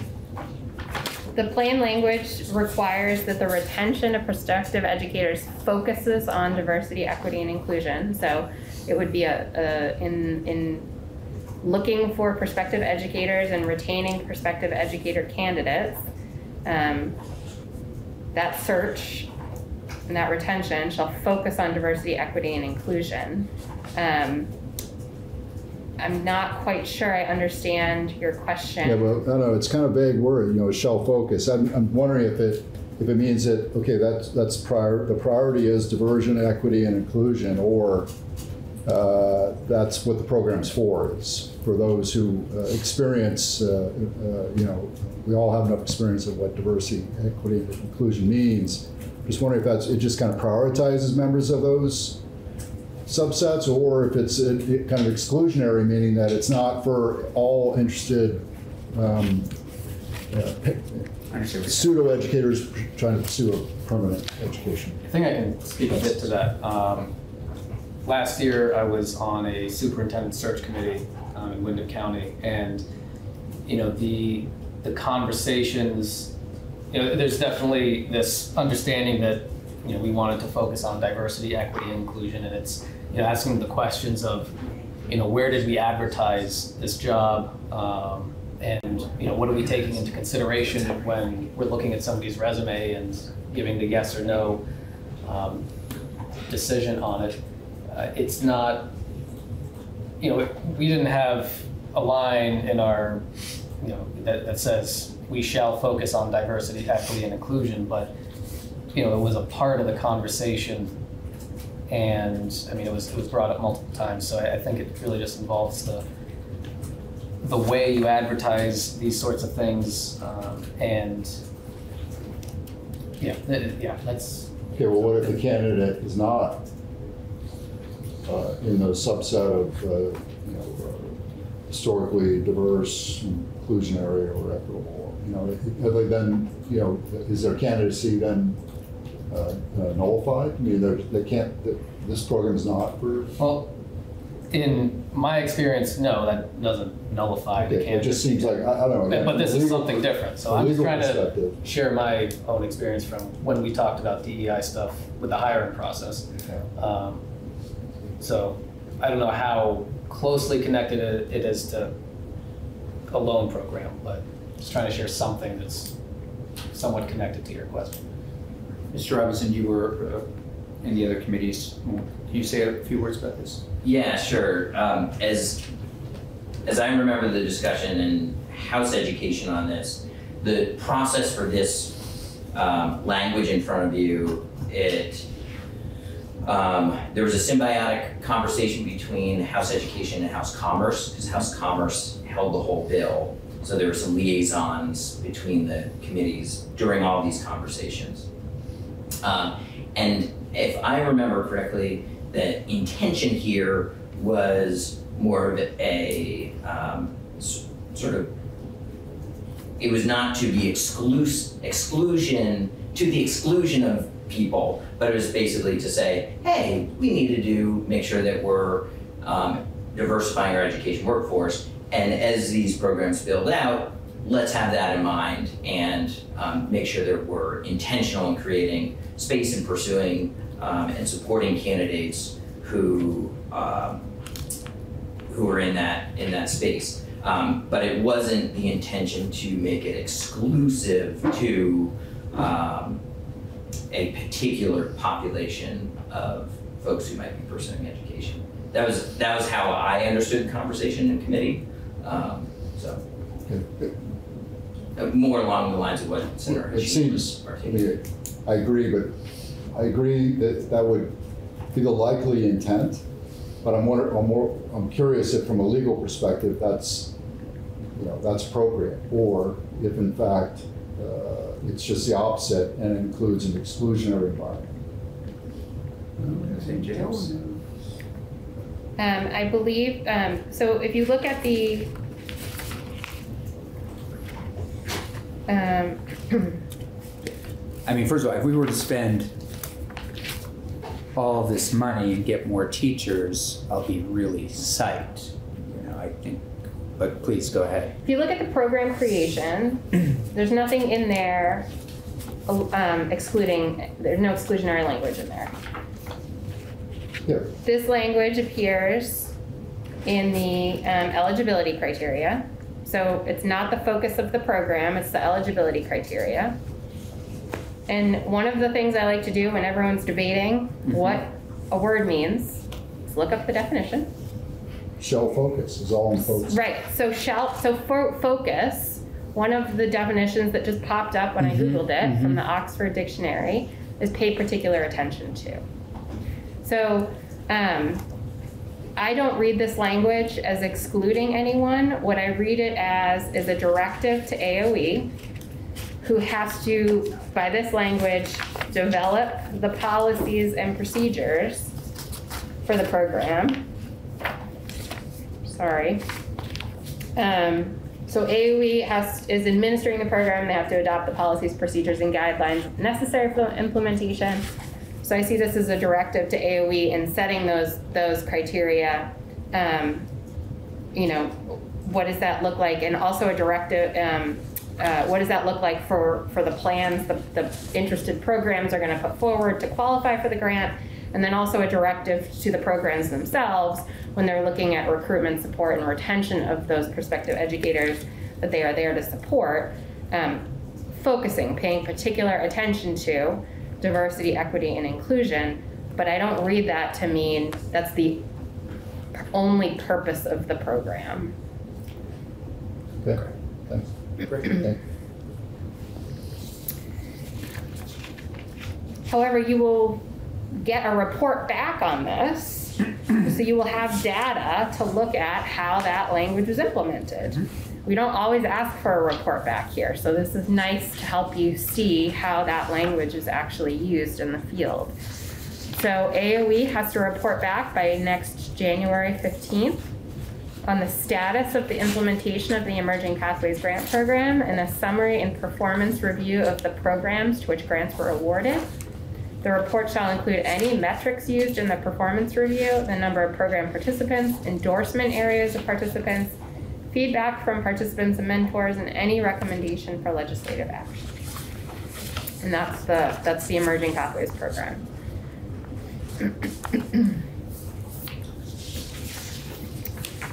This next one, or on page 229, section F5, is a teacher licensing fee suspension. So notwithstanding any provision of law to the contrary, peer review process, one-time licensure fee requirements are suspended during fiscal years 2024 through 2029. In fiscal year 2024, the estimated fees that would have been collected under that licensure fee shall be accounted for through funds appropriated to the AOE from the general fund. You will notice that there is not a specific appropriation for that on the first page there, on page 105, is it? There is a fancy, because they're taking into account fees that would have come into the state in a special fund. There's a fancy way that JFO accounts for that, so it's not accounted for through a specific appropriation. This might be a question for Colin, but I was wondering if there's any background as to why we get rid of the fees for 5 years. And I mean, in my head, I'm just thinking, you know, we're allocating all this money and then also getting rid of fees, which presumably would have gone into the same fund that this money's coming out of. So just thinking about balancing and wondering what the background is of that. Yes. So real quick baseline on teacher licensing. So it is, as I understand it, sort of a, like many fees, kind of self-funded part of the agency. Of course, Vermont teachers have to be licensed in public schools, and they have to be relicensed every 5 years. So this is not the initial licensing fee that a teacher gets when they first come out of school. It's not the renewal fee. It's specific to what we briefly mentioned earlier, the peer review fee, which is an alternative path to licensure. So this is for somebody, this is a fee of $1,200. So it's the biggest of the fees. Normally, if you're just getting your initial license or relicensing, you're talking about $300 or so. It's $50 every year plus baseline 50. This is for somebody who is going through a specific peer review process, who already has their bachelor's degree, to become a licensed educator in Vermont. And it's a large chunk of money at $1,200. And so that was the focus here. Let's remove that barrier, that financial barrier, for folks who are maybe choosing a second career. Maybe they've been in the private sector, they're in their 40s, and they want to become a teacher. They go through this peer review process, and they get to the end of the road and have to write a big check for $1,200. Yep. Let's eliminate that barrier to folks. So that's what this specifically does. I believe as a practical matter, we're talking about around $100,000 or so. I'm looking at Beth if she remembers those numbers at all. It was not a large number. But it was, I think the reason, House Education spent some time on talking about the totality of licensing fees for teachers, and maybe doing something with others, and they zeroed in on this because it was not only the biggest on the front end, but actually it was one of the lowest in terms of the total amount within the agency's budget, the licensing division budget, at $100,000. Thank you. Yeah. And again, you're rolling out making 36,000 probably. Right. Yeah. I think this is a good start to so much more we could be doing for teachers. Yeah. Thank you. Can I ask a question about a part we've already gone over? Yeah. Or should I wait till the end? No, why don't you go ahead? With the loan forgiveness program, does that hold true for example, speech and language pathologists or school nurses or any of those folks? They have to be in they have to be enrolled in page 225, line 7. They have to be enrolled in a teaching program at an eligible school to qualify for the loan. So no. The answer is no. Well, I can't say no because I don't know if there are specific programs that involve teaching and speech language pathology, or specific programs that involve, I don't think so, but I can't say no. So. Is there a shortage there too? Yeah. Mr. Robinson. Yeah, I would say, I would agree with Beth in the, sort of reading this. Obviously, on the nursing side, that individual might be able to access the nursing program that was stood up last year, depending on when and how they're pursuing their, because at some point or another they would become a nurse. So, but SLPs, I'm not sure where they might fit into this constellation. Because it does, just so everybody knows, obviously I think Senator Gulick knows, school nurses, school social workers, school counselors are a little different. SLPs, they, in order to work in a school, have to receive a teacher license specific to that field. in addition to having the credentials therein. And so they, to your point, they might not be going through a education degree program in the same way. You think of a third grade teacher or a high school English teacher or something like that. The language also on lines 10 through 12 is specific to working as a teacher in Vermont. Too bad. Okay.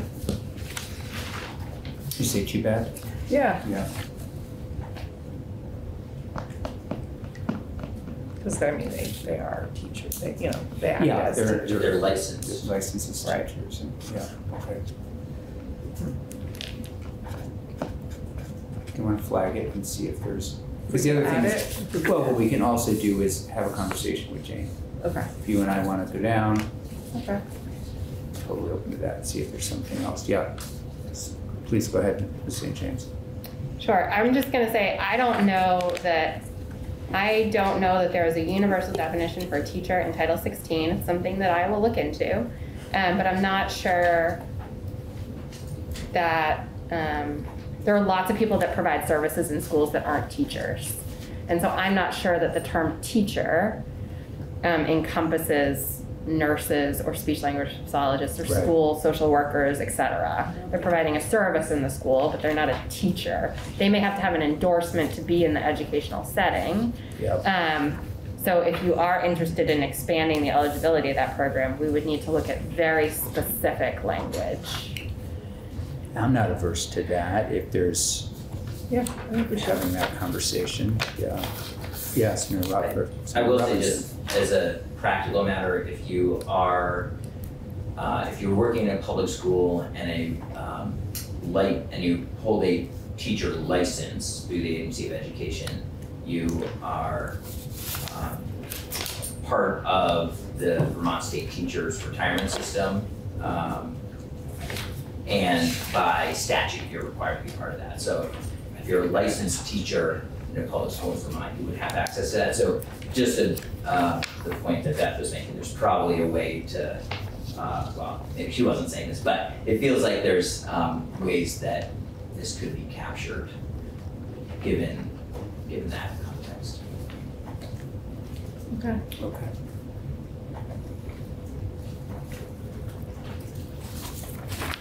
You want to look at the last section? Please. Page 229, line 8, section F6, educator workforce diversity. Again, this is another piece of session law. Subsection A, educator demographics. In order to understand and improve the long-standing and well-documented issue of underrepresentation in the Vermont educator workforce, including underrepresentation of Black, Indigenous, and persons of color, New Americans, and other historically underrepresented communities, the Agency of Education shall collect demographic information from educators and report such information in its annual teacher and staff full-time equivalencies report.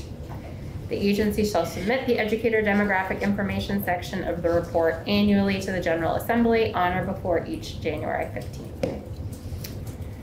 Subsection B is the creation of another grant program. So the Historically Underrepresented Educator Affinity Groups Grant Program. Does everyone know what an affinity group is? Why don't you review it? It's just a group of like-minded people or people with a similar interest. There is created the Historically Underrepresented Educator Affinity Groups Grant Program for the purpose of providing grants for the support of existing in the development of new educator affinity groups for historically underrepresented groups. The Agency of Education shall administer the program.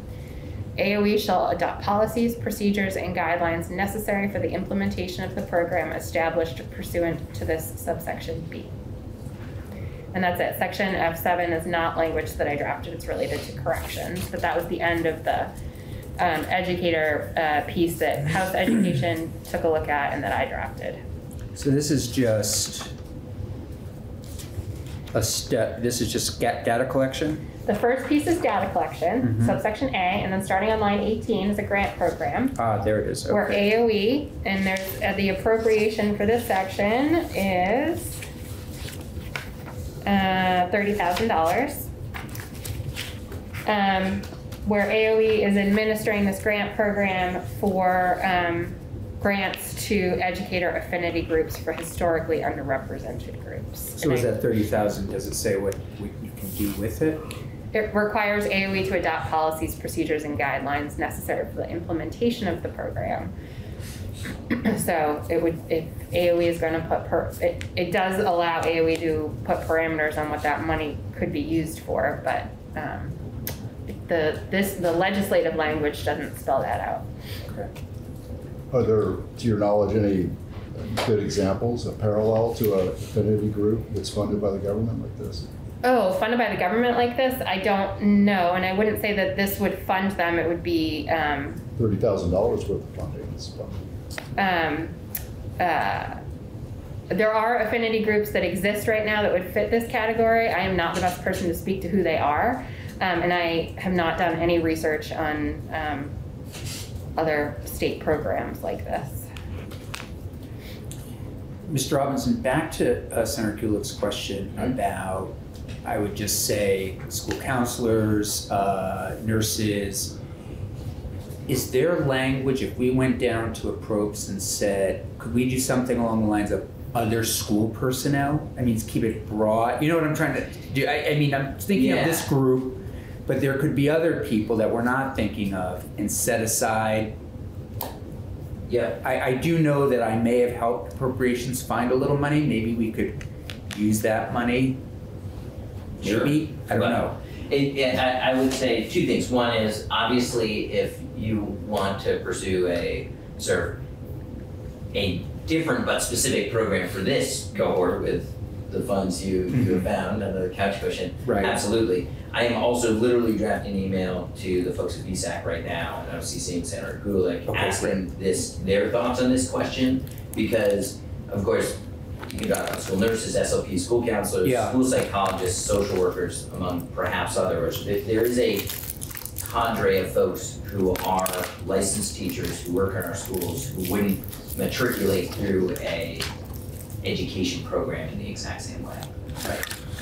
Yeah, so many shortages. Yes. So much.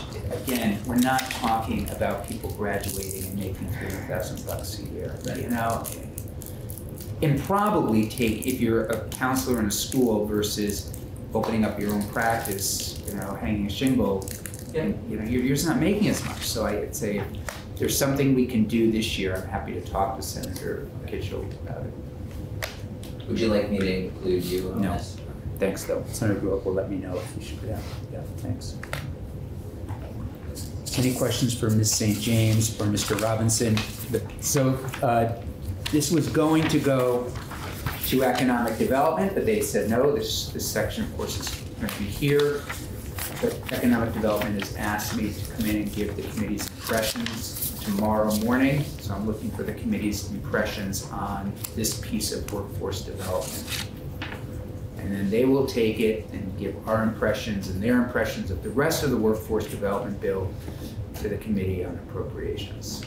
Just looking for, please, Senator Gulick. I think it looks great. I think it's really targeting some areas that have been in need of some support, including the historically underrepresented educator affinity groups grant program, because you know, we may be able to hire folks from historically marginalized communities, but we want to retain them once they are here. And if having an affinity group is something that makes their experience more positive, then I think it's great. It's great.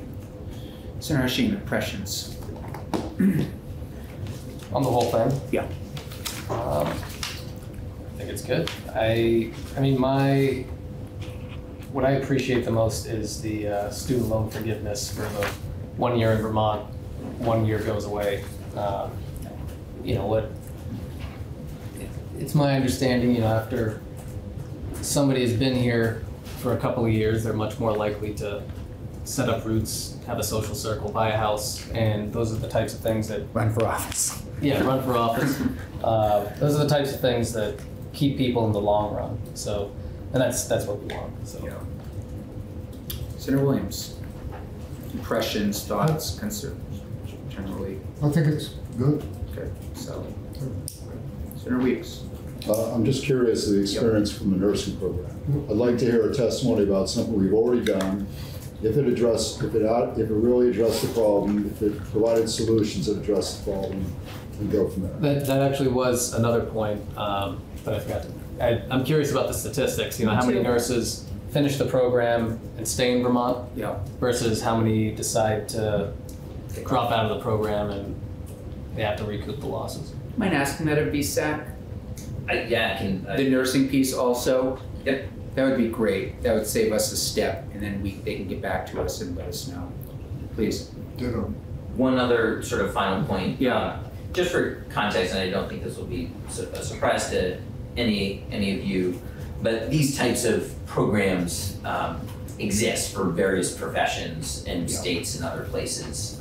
And while I'm not close to the details on those, this sort of concept is not unique to Vermont and not unique to this moment. I know New York State has one specifically for teachers that's been on the books for a while. I'm not familiar with any sort of data and outcomes, but I imagine these programs would continue to exist if they didn't find themselves or produce useful results. And if it doesn't work, the state ends up with more money. Right. Which we don't want actually in this case. Yeah, 7 weeks. No, I'm just curious about, is it enough? Is it too much? Was it effective? Was it, just a lot of questions which, just throwing money at a problem isn't the solution. We've got to understand what the problem is and make sure this is a solution that actually fits. Another thing I'd be curious about is how we would advertise this. What I've heard a lot this year is how many things exist that we've done that people just don't know about. Yeah. And it would be a shame to prop up a program that hopefully we all think is awesome and put all this money into it. And then, there's people who want to do something like that, but they don't even know it exists. So I think the advertising piece is also important. That's a great point. So, Mr. Robinson is ready to be sat now, and if you don't mind, that'd be great. The advertising piece. I'm CCing Center. Yeah, and the center can look back to us tomorrow. MVP. For now. See how that a few weeks ago. Big pressure. Anything else before we take a 5-minute break and then have the Vermont State Colleges in? They're here. They're coming in person. They're just around the corner, but they're like on their way. Sounds good? Yeah. Okay, let's take a maybe 10-minute break and then we'll come back in. We're a little early and then we'll 10 pick. minutes, wow. Yeah, and then we'll pick right up. Wonderful. Good afternoon, welcome back to Senate Education. It is Tuesday, April 18th. And the last item on our agenda today is to talk a little bit about the future of the Vermont State Colleges. The Vermont State College Systems has been in to talk to us multiple times this year, including a little bit early on about the transformation and how things are going. But time travels in an odd way in this building. And so in some ways it seems like yesterday, in some ways it seems like years ago. So we thought we would have you back in and give you, I would say provide us, if you don't mind, an update, how things are going. I think one of the outstanding questions is, as you're all starting to make changes and alter the landscape in different ways, which we understand you need to do, what might we expect things to look like in 5 years? And I think that's, for me, almost that elevator speech of, we know that the competition out there is incredible. And I want to acknowledge that years and years and years ago, 30 years ago, I know you pulled a lot of students from the upstate New York area, New Jersey. Then their state said, hey, we're going to give free community college. We're going to do free this. Therefore, students stayed sometimes in those states. I also see a lot of competition from Southern New Hampshire University and different online programs. So I know it's just recognize that it's a really changing and challenging demographic out there. And so, but we'd love to know what you're thinking. How do you survive it? Not only survive it, how do you thrive in it? And so what does that look like in the next year? So I hope that sort of sets the table of kind of some of the things that we've been talking about, and we'd love to hear from all of you. Yeah, that would be great. So thank you so much for having us back. We're always happy to come and tell you what we're up to.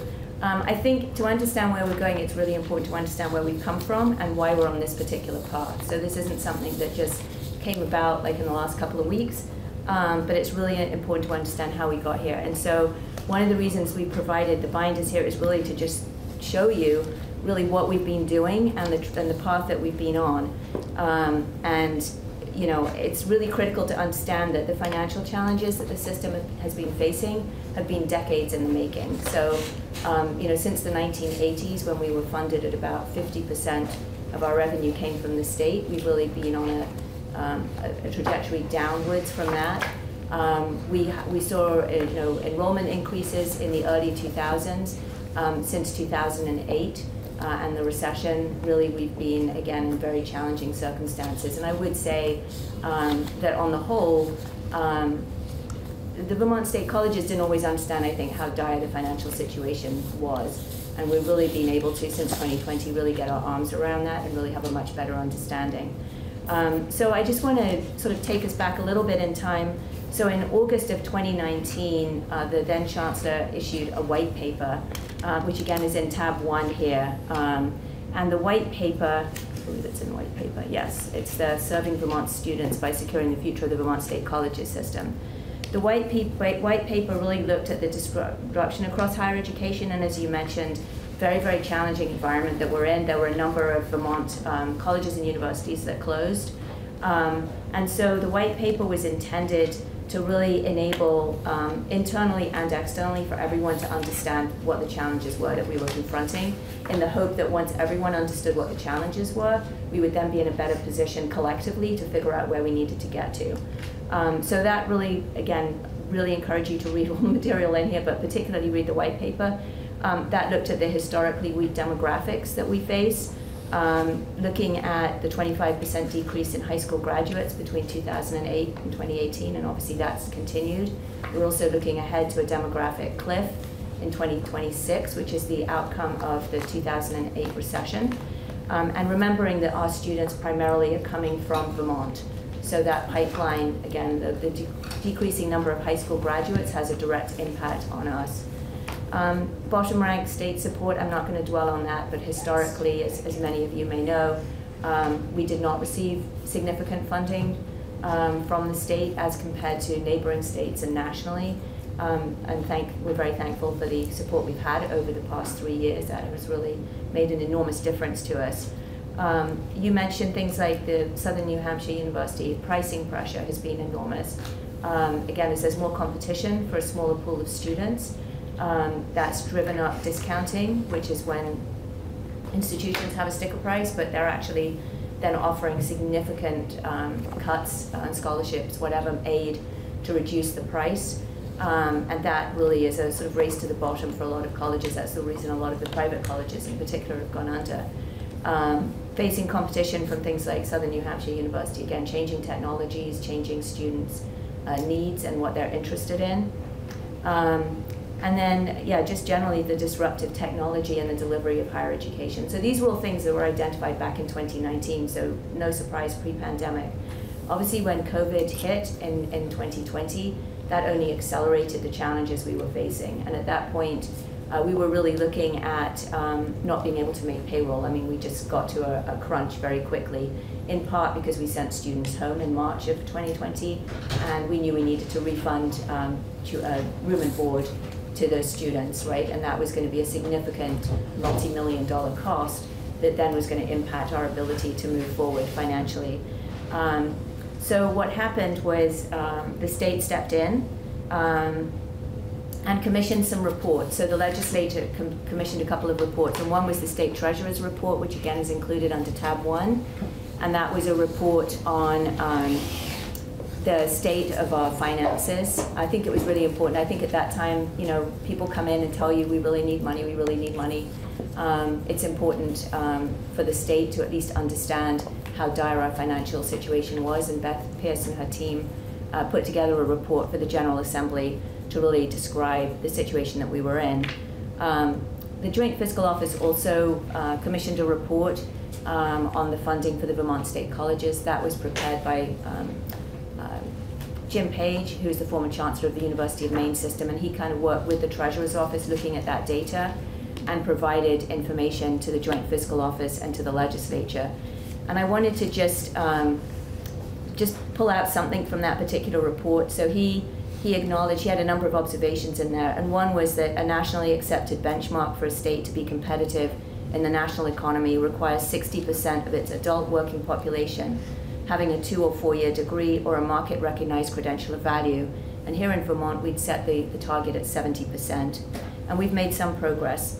So the number of working age Vermonters 25 to 64 who met that target increased from 43.6% in 2008 to 51.2% in 2018, as compared to the national average of 32.9% in 2008 and 48.4% in 2008.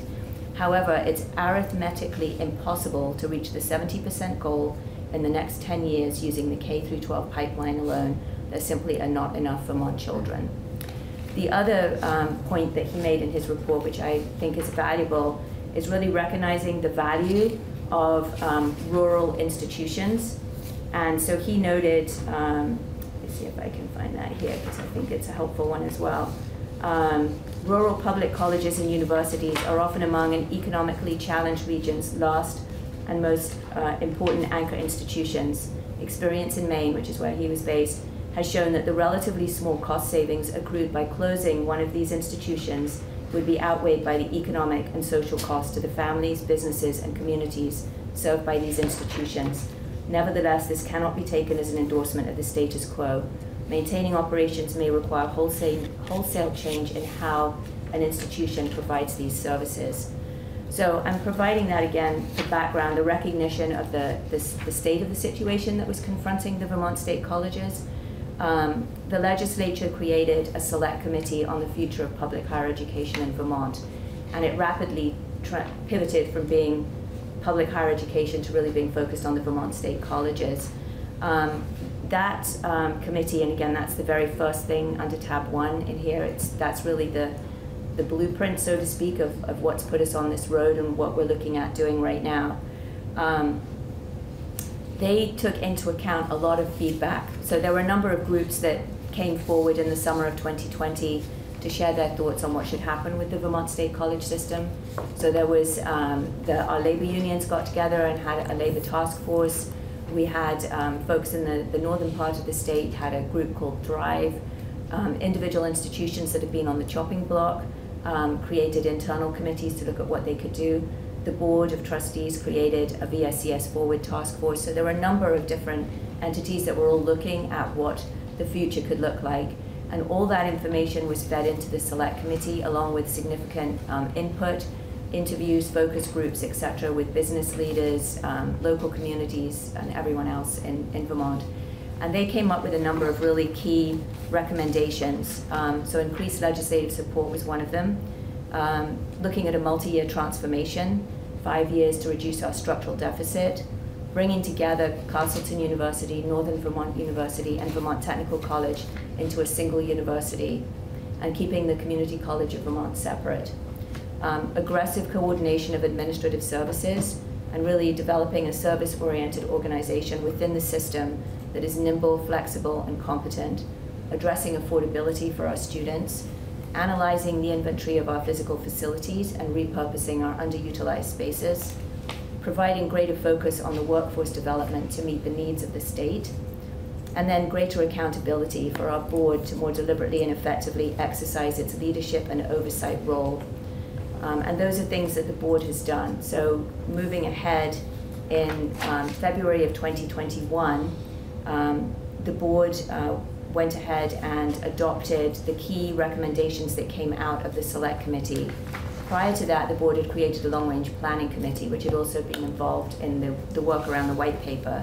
And in the fall of 2020, they had developed the strategic priorities for the Board of Trustees, and those were affordability, accessibility, quality of programs, and relevance of our programs. So in December of 21, they had asked us, as the Chancellor and my team, to conduct due diligence on the recommendations out of the Select Committee, which is what we did, and then the board essentially adopted that proposal And those things are included in tab 2 of your, tab 2 and tab 3 of the notebook. So when we were looking at the change that was recommended by the Select Committee, we were focused on 3 particular questions as we thought about how to change. So does the change meet the needs of our students? Does it meet the needs of the state? And does it contribute to the overall financial sustainability of the system? And there were 3 foundational principles: that student success would be our singular goal, education is for life and a lifetime, and Vermont is our community. And then the list of the transformation goals and the steps to accomplish each of those is contained in the notebook here. We provided, so coming out of that, it was really critical, given the scale of the change we were contemplating, to really look at doing a professional project management approach for that. So we went ahead and provided extensive trainings to senior leadership on what project management looks like. We then hired a director of transformation projects, and we provided extensive training to everybody. I mean, anyone that was involved in transformation teams, but they were open to everybody across the system. We held town halls, we did virtual presentations, we had virtual office drop-ins. And we provided regular and detailed transformation updates to our Board of Trustees, and that information is in tab 10, provides examples of some of those updates. We've provided, as a chancellor, I provided weekly, bi-weekly, every 2 weeks updates to everybody in the entire community, including CCV, because again, a lot of this is system transformation, not just Vermont State University. So again, just extensive communications with folks, bringing people in, making sure that our board meetings and materials were transparent. We developed a transformation website where all the information was posted. We undertook in the spring of 21, we started an academic program optimization, which was really looking at the 3 institutions and all the programs that were offered, and how can we optimize all those programs. So for example, we had 3 education programs. So help reduce the duplication and then make sure that we had the best of our academic programs moving forward, and really thinking about getting rid of some of the lower enrolled programs and concentration. So that work kicked off in the spring of 2021. We had a number of faculty, well, almost all faculty working on that through the summer of 21, and that continued through to fall of just recently in December of 22. We were able to get some outside funding to help support faculty doing that work. One of the other, so there's a, tab 4 has some of the program optimization work on it. Tab 5, accreditation, we're accredited by the New England Commission for Higher Education. In April of 22, so last April, we submitted what was called a substantive change proposal to the Commission. And that lays out how this new university is going to meet the accreditation standards. So just so everyone's aware, the accreditation is really about quality control, and there are standards that you're required to meet. So those are also a really good source of information, because it lays out how we anticipate meeting all the standards for the new university as we move forward. And then I'm sorry, could I interrupt and just say that the committee heard from Professor Schultz and Professor Reardon from Castleton, Professor Schultz from the Vermont University and Reardon on the education program array a while back. You may remember they came in via Zoom to talk about the education unification and how educators are taught to educate in this committee, but that was special testimony that this committee got. It was reflective of the program optimization work, right? And so most recently we provided, NETCHI asked us to keep providing progress updates, so we provided one in September of 22, and we just provided one in March that actually is before the Commission. They meet starting tomorrow, Wednesday. So that's also a really helpful resource. Again, particularly, I just want to draw your attention to tab number 5, and then towards the back of tab number 5 is our most recent progress report to NETCHI. And as far as the strategic plan, I just wanted to flag that for you. It's on page 11 and 12 in that second progress report. And that lays out what's being proposed for the strategic planning. So there's a process being developed right now, and I can loop back to that at the end, because I think that more directly answers your question, Senator Campion. But just so you're aware, the strategic plan that's being developed right now for Vermont State University will be going to our Board of Trustees, their Committee on Education, Personnel and Student Life in May, and then it will go before the full board in June. So that's one of the deliverables that we have to NECHI, that we have to meet before the July 1st launch date. So I just wanted to flag that. Section 6 in here is extensive, and the reason we've included this is really to share all the huge amount of work that all the different folks on our campuses have been worked on. So we've had transformation teams working on all these different aspects. So again, admissions, advising, athletics, business intelligence, career development, they're all listed on the front here on the table of contents.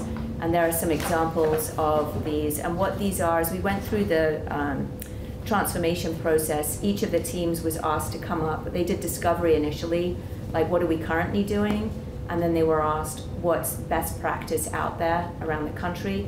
And then from that, they came up with individual design proposals. So again, this all involved work from the experts on the ground, from faculty and staff that are involved in each of these particular areas.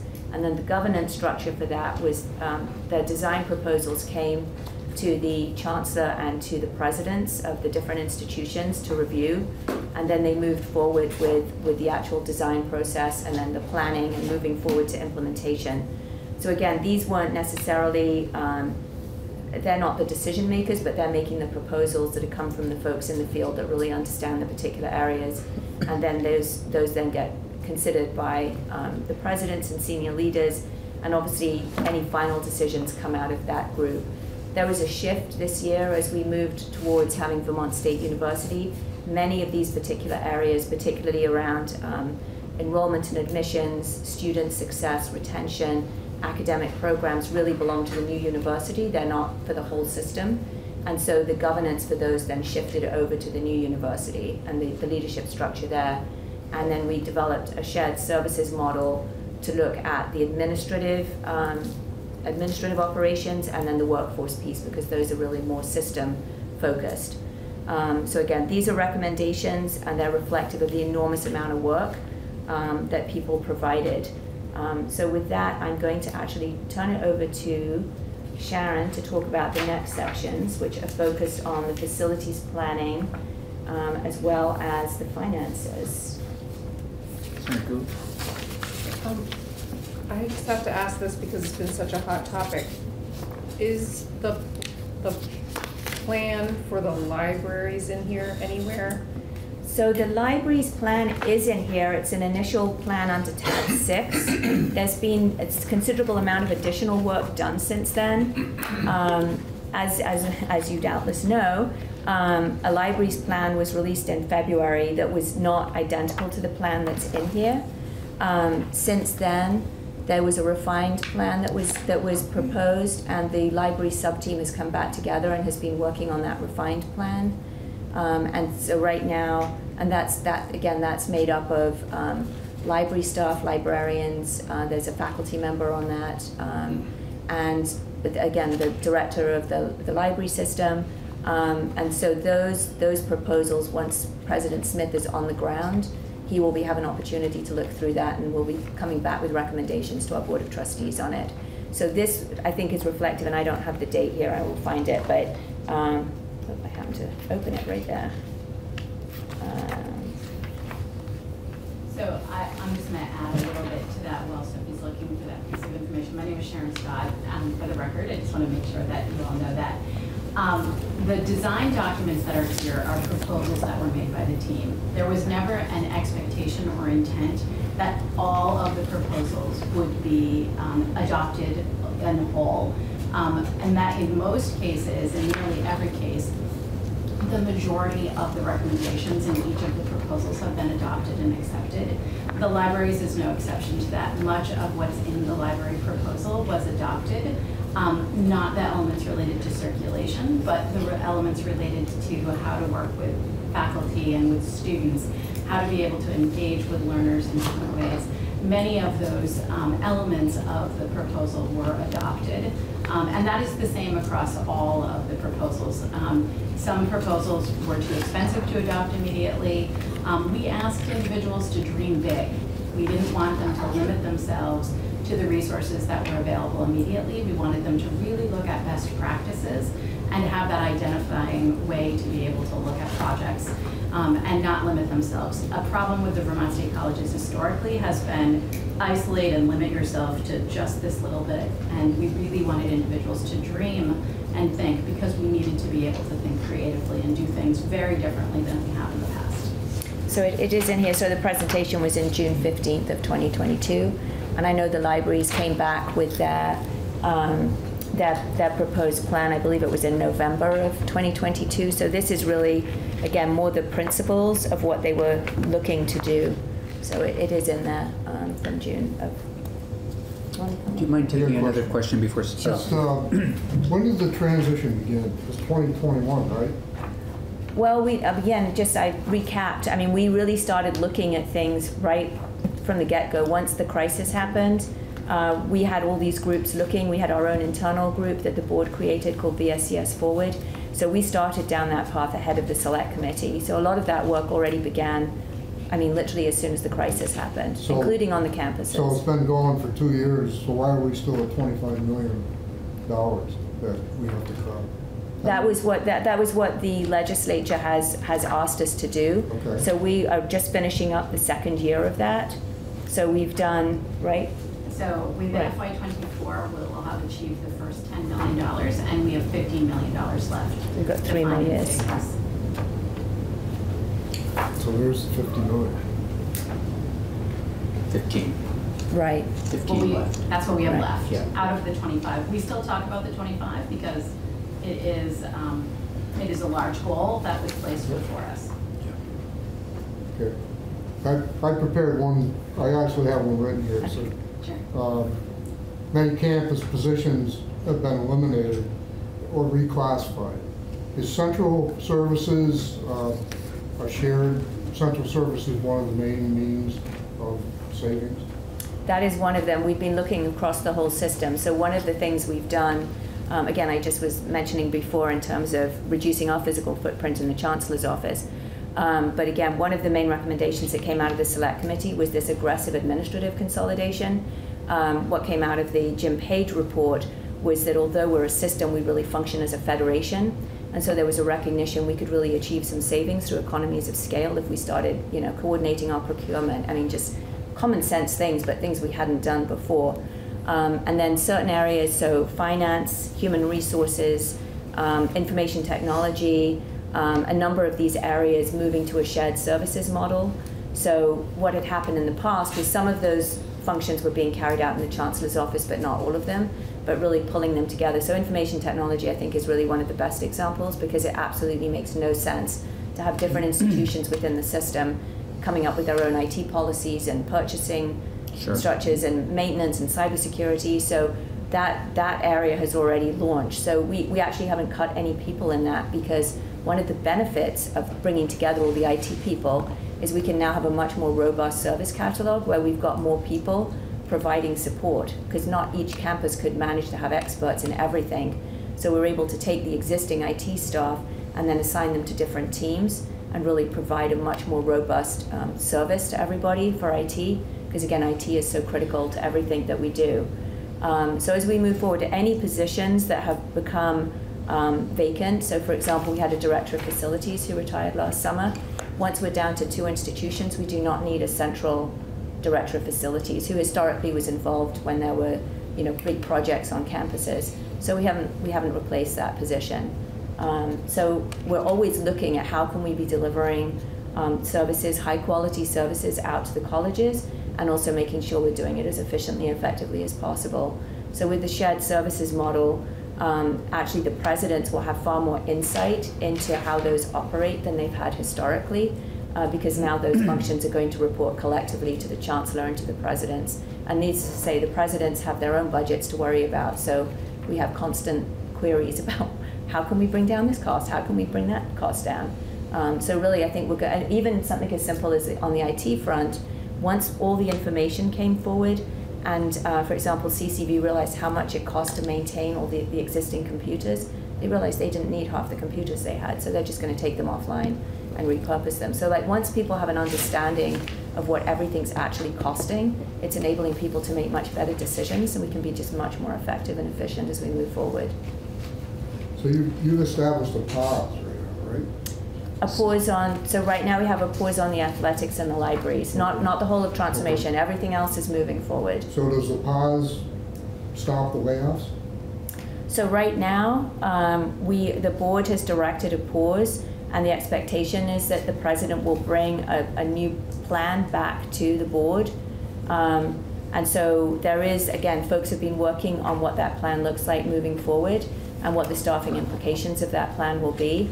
So right now, I mean, the RIF notices are still in place, but we're going to have to figure out what the staffing needs will be to implement whatever the final plan is that will be coming to the board. So they haven't been laid off? They were given notices back in February for a layoff of June 30th, so no one's been laid off. Ms. Scott, would you like to join us up here? Would you like to do whatever, however you'd like to do it? Fine with me, whatever. I also, and if the chancellor just wants to move over, that's fine too, since you'll probably be back up. Are you sure? Yeah. You're happy to Happy to take a back seat for a moment. So you'd asked, where are we heading and what are we doing? And so I want to talk a little bit about facilities. That's tab number 7 here. And if we look at our facilities within the Vermont State Colleges, we spent significant time between 2021 and 2022 looking at the size and scope of our facilities and the condition of them. It is a significant cost driver, as you know. Maintaining buildings, the roofs, the windows, the grounds, et cetera, is a significant cost driver. And so as part of that work, we implemented 2 studies. One was a return on physical assets study that really looked at what is the condition of our existing facilities, how well are we maintaining them, and really what do we need to do to maintain them better. What we learned is that our deferred maintenance profile is really large. And we also learned that we should be spending about $9 million a year in terms of not improving our facilities, but essentially treading water to maintain our facilities. And we spend somewhere between $3 and $4 million. And those funds largely come from you in the form of capital appropriation. We really focus those funds on life safety, so making sure that our buildings are safe and secure, and not on improvements to the buildings. And yet, if you walk around our campuses, you will see spaces in every single campus facility where the carpets are ripped, the walls might be crumbling, there are cracks. In some places, you can even find areas where the wind comes through the windows, and you can see snow come in. It's not a great thing. But that's the condition, and that's really where we have been as a Vermont State College, because we've underinvested in our capital infrastructure. The second thing that we learned related to facilities is that we undertook a space utilization study, and we asked a firm to take a look at how well are our facilities used for academics. So we looked at every academic space, every classroom, every lab, every teaching facility. And we said, tell us how well we're using them. And what we learned was a really startling and stark statistic. And that is that in no space on any one of our campus are we using the space more than 30 to 35% of the time in any block between 8 a.m. and 5 p.m. Monday through Friday in any 15-minute block. That is a startling number. And that's every single location. So every single location. Castleton, Johnson, wherever, Linden. Everywhere. We are not using the space more than 30 to 35% of the time in any 15-minute block. That is all of it. So about 30 to 35% of the time we are using all the space, but the rest of the time the space is empty, or many of the spaces are empty. And for institutions of our size and how rural we are, so an urban institution with a lot of students, you tend to see very high utilization rates. And you tend to see very low utilization rates in very science-intensive, lab-intensive type courses. But for our type of institutions, largely general education, people that are taking humanities and other related things, what we would see for institutions of our size and where we are from a rural location is somewhere in the 65 to 75% range. And so what it tells us is that minimally we are over-resourced in our physical space at least 25 to 35%. That is really important for us to understand. By 25% you said over-resourced? over-resourced by at least 25 to 35%.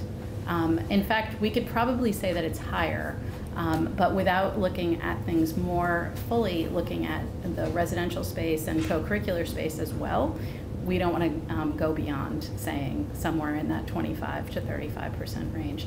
That's a pretty large number. If you walked around the State House and you saw 25 to 35% of your space, or put it another way, 30 to 35% of your space being used fully, only in let's say 2 hours a day, you would say, wow, the State House is too big. And what we know about us is that the Vermont State College locations, we have too much space. And so one of the things that we have to be looking for as we move forward is how do we shrink the size of our footprint to match the number of students that we have and make sure that the campus locations are vibrant. And there are lots of ways that we can do that. We can look at selling spaces. We can look at bringing businesses in to partner with us. And so a key goal of Vermont State University is really to find those ways to offer clear opportunities for students to engage with businesses and to be able to engage in ways that are really meaningful. Yes? Quick question. I'm just thinking about all the other overarching crises that we have. Are there any of these buildings that can be used for housing? So we have explored the opportunity to look at housing, and we are always interested in partnering with whomever is interested in looking at us. The challenge for some of our residential spaces is that they are group restrooms. You might remember from your own college days. So that can be a little challenging for families. And most of our residential halls do not have elevators, which makes it also a little bit challenging. That being said, we know that housing is a huge issue in all of the communities that we serve today. And so as we look forward, if there are ways that we can partner, those would be things that we would be really interested in finding ways to do that. So as we look ahead, yes? I just wanted to add, and for the record, Kathleen Levasseur, Director of External and Governmental Affairs, I don't think I said that earlier, but we have had a couple of short-term contracts for housing that have been really interesting.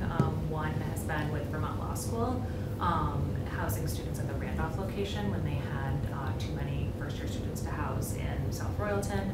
We've had some visiting nurses who are working at Gifford live at the Randolph campus as well.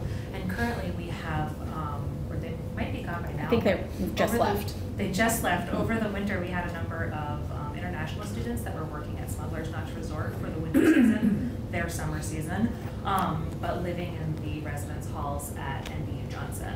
And so we've been able to explore some of those shorter term opportunities with the resident space that we do have available. Additionally, we have a couple of faculty and staff members that have stayed in a couple of rooms short term. So I'm thinking in particular of one individual who lives in Saratoga Springs 4 days a week and comes and lives on campus 3 days a week and does some splitting of time there. We've had another person that's struggled to find housing in Vermont like a lot of folks do, and so has done a split living option like that as well. And then as Sharon was just sharing, you know, part of the facility strategic planning and long-term planning is exploring with some of the partner organizations in the state, like what of our facilities, you know, if the residence halls wouldn't be a good fit to convert to apartment housing, for example, what other buildings do we own that might be. And so I apologize for interrupting. No, that's great. So Ms. Scott, just so you're talking much smaller footprint needed. Much smaller footprint. And it sounds like there are also going to be additional cuts. I mean, there's going to be big changes between now and the next several years. There will huge be changes in order for necessary. You to become the nimble, thriving, important institution Absolutely. we want you involved. Absolutely. So from a facilities perspective, there very much will be significant changes that we need to anticipate. It is it's necessary in order for us to be able to survive, and our next step in that process is launching the master plan. We recently hired Dumont and Jenks, and they are beginning the master planning process, which will have significant collaborative and inclusive components for faculty, staff, students, and constituents to move forward and help understand exactly what we need for enhancements, but also what we need to do to consider divestment and where can we consider areas for partnership. Space is really hugely important in higher education. It very much is a symbol of who we are as institutions, and so we have to understand that that's likely to come forward as a significant issue for people. If you move next to tab 8, another key element as we move forward, as Sophie mentioned, is really looking at the I moved ahead a little too fast. Really looking ahead to how to make sure that we meet the strategic goals of the Board of Trustees. And those are affordability for our students, the quality of our academic programs, the relevance of our programs, and the accessibility of those programs.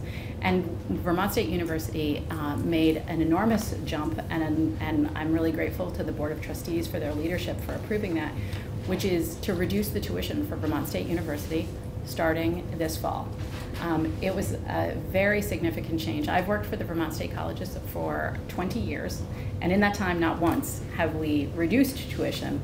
We've held firm, we've held the line, but not reduced. And this was an attempt to really recognize that affordability for students comes first with what is that sticker price. Our sticker price for Vermonters especially was too high.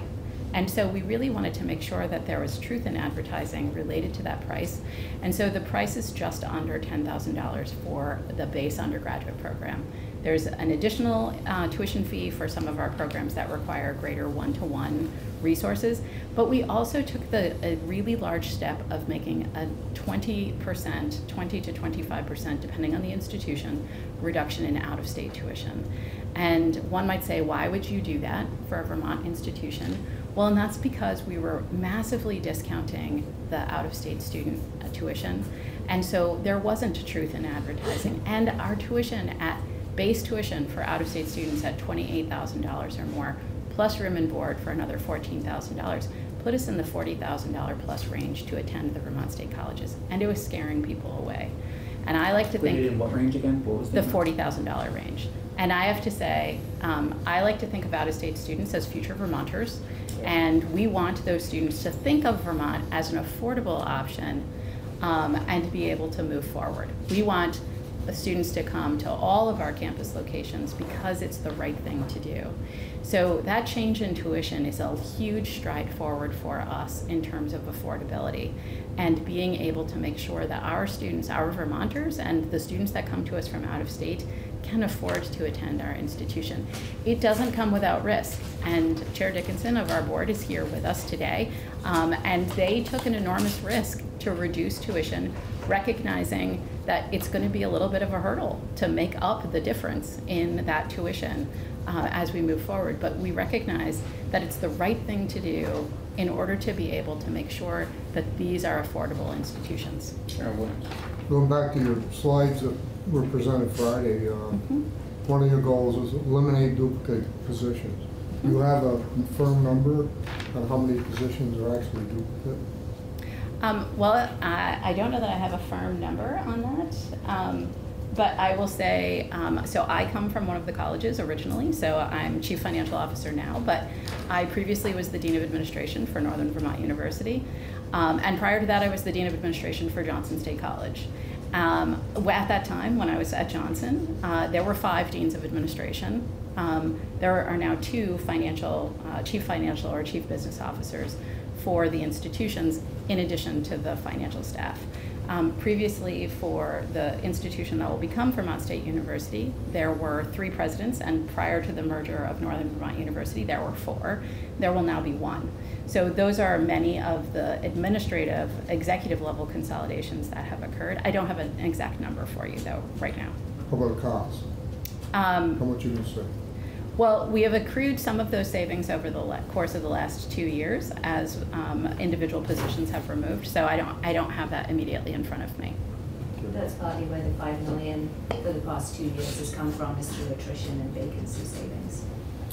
So if you and I were to jump on an elevator and go 6 floors, what would you say this place, the state colleges in particular, are going to look like in 5 years? And really, like, are we? And you can keep it as simple as we're looking to be more like Southern New Hampshire University. We're looking to be more like Bennington College, or just, what's that message? Well, if you would, because that would just help us in our understanding when things happen like the library, or all of a sudden something else were to close, or the space conversation. Just, if we could get that in our minds, well, if I could get that in my mind, that would be helpful. So from my perspective, and I think this is probably a chancellor question, I think perhaps you want to answer first. So I'd say Chancellor, really we're looking so. at being a statewide hybrid university, right? And Okay. so it will be both physical campuses, again, maintaining all the 5 current physical campuses, Yep. but also offering programs in a flexible format. So students can choose to take their courses in person, but they can also choose to access their courses remotely. So that might be remotely synchronously, where they're coming in from another campus, Mhm. and they're live, and like now, if you had someone coming in, as you often do, Yeah, yeah. we did on Friday, or you could have asynchronous courses where someone's doing the course in the evenings or at the weekends. So it's really, as we move forward, the goal is to provide as much flexibility as possible for students. So, and making sure for particular programs that could look like different things, right? So I know we cite this all the time, so not so much an academic program, but the apprenticeship program, for plumbing and electrical, when that went online, which it had to do during COVID, we actually were able to double the number of students that we had in it, because it turns out a lot of students prefer to just be able to take the courses remotely, their academic piece of the program, rather than having to get in the car and drive somewhere and do it, because these are all people that are working at the same time. So really trying to build that flexibility in as we move forward. So it's not Southern New Hampshire University, it's not Bennington College, it will be something different.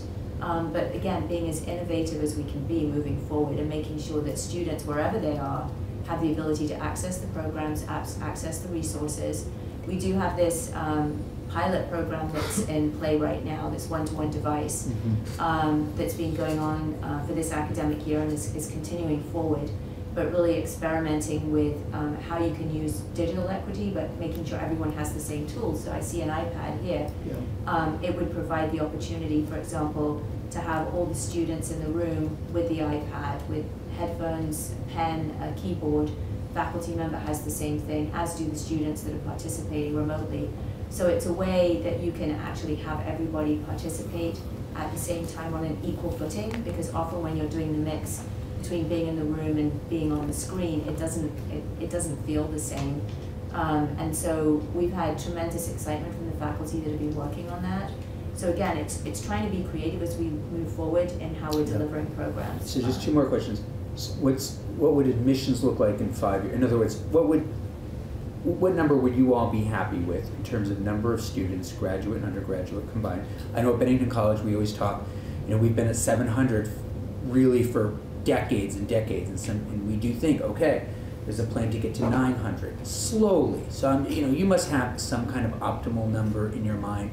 And then, well, actually, I'll just leave it at that in terms of admission numbers. I think the key as we move forward is really to think around the mix of students. Okay. So I think our traditional campus-based sort of undergraduate students, we expect that those numbers are not really going to grow significantly. Right. But where we'll be picking students up will be more, again, reskilling, upskilling, more Certificate adult programs, learners. MA, MS programs. And the one piece that we tend to forget when we talk about our current enrollment, our current student numbers, is we serve over 3,671, is that the right number? It's about 3,000. Of workforce folks, right, that weren't as part of our degree programs. So I think it's just important to remember, we serve a lot of Vermonters that may not necessarily be showing up in regular enrollment numbers. It's important for us to hear. Right. Senator Weeks. Yeah, just to follow up on the various questions. So you have a risk ahead of you the self-imposed risk to drop tuition. To drop tuition, you have to increase student numbers. To Senator Campion's point, as you start, there's got to be like a metric. You start dropping tuition, you're hoping to escalate numbers of students. What's that student number look like? So it's got to be already fixed. I'll take this part of the question. So with the change in tuition, we were able to do 2 things. As I mentioned earlier, for example, out-of-state tuition. We were substantially discounting out-of-state tuition. So the sticker price might have been $28,000 for an out-of-state tuition, but we may have been giving students a $15,000 or $20,000 discount off the face of that value. So by changing the sticker price, that discount for everybody, that's discounted. It's not as though the Mellon Foundation is giving you that correct. $15,000 to we cover call it that student. institutional It's aid. Right. So which is really important for people us, to know. it's a scholarship expense. Yeah. So we make an expense related to that. So basically, we're giving a discount to a student that might have been $15,000. By lowering the sticker price by $8,000 to $10,000, we're able to dramatically reduce the discount that we provide for that. So our expectation is that, assuming we can maintain enrollment, there should be no loss. That being said, it's a big assumption in an environment where demographics they're declining for us. So the great news is we don't have to necessarily make up on volume because we make the adjustment in the discount to the students as much as possible. But there's a risk in that, what if students that come maybe they're interested in that lower sticker price, but they still want to see a $15,000 discount before they'll arrive to us. That's the danger, which is accelerating the amount of discounting that we're doing. The plan that the Board of Trustees approved allows us to be able to make some swaps so that hopefully, fingers crossed, there would be no negative impact on it. But it's still risky. As I said, we've never seen a decline in the sticker price of our tuition in Vermont State colleges. That's always a risky maneuver. We always want to advocate move the sticker price up. But when you're taking that same sticker price and you're increasing it only to discount it again to the students, at a certain point there's a value that just doesn't work. The value proposition no longer works for the student. We had a former chancellor who used to say you can't sell $3 shoes for $2 and make it up on volume, right? And so that's part of the problem, right? You still need to get net student revenue, and if you've discounted your way to the point where it's actually costing you more to educate somebody, that's unsustainable, right? So Friday, you were mentioning cutting CCV tuition in half. Is that really sustainable? That proposal is would be funded if it's approved by a state general fund. So a one-time general fund appropriation. And that would be a pilot to see if that boosts enrollment. What we have seen through critical occupations that were funded by the legislature and workforce development initiatives that were funded with previous scholarship programs is that price really makes a difference for Vermonters, and particularly makes a difference for Vermonters who are first-generation college students or are coming from low-income backgrounds. It makes an enormous difference in their willingness to even consider higher education. So that particular proposal would actually allow students to see a path forward. Much like Vermont State University making the decision to lower its tuition, this would allow CCV to pilot that with the one-time funding if that's approved. So $25 million and a 5-year plan. Do you really think that with that amount of money, you're going to be able to accomplish your mission right now? I mean, what's got to change? Are we anticipating the increase in tuition students that's going to help get us on a path to prosperity? Did you ever consider coming back to the legislature and saying, think about the optics of what we're dealing with at the universities, closing the libraries. If we came back and said, well, if we didn't have to pay $5 million a year, that we might be able to think about the PR, think about the optics of what's happening. So the challenge that we're facing right now is not the imposition of $5 million a year from the legislature. That's not the problem. The problem that we're facing is that we have a structural deficit that we cannot close. We have an obligation, the Board of Trustees as the fiduciary for the corporation that is the Vermont State Colleges, and I as the Chief Financial Officer have an obligation to make sure that our debts are paid, that our faculty and staff are paid, and that our vendors are paid. If we don't find a way and a path forward to reduce our structural deficit and reduce our expenditures or increase our revenues commensurately, we are not able to do that. there are only two sources of revenues, really, for the Vermont State Colleges. Students and the tuition that they pay for room and board, tuition and fees, and state appropriation. That's the challenge that we face. Without a commensurate increase to say we will receive an additional commensurate amount of appropriation, we have to make these cuts. It's not the imposition from the legislature. You saying we need to cut $5 million a year is not the problem. The problem is the structural components of the Vermont State Colleges.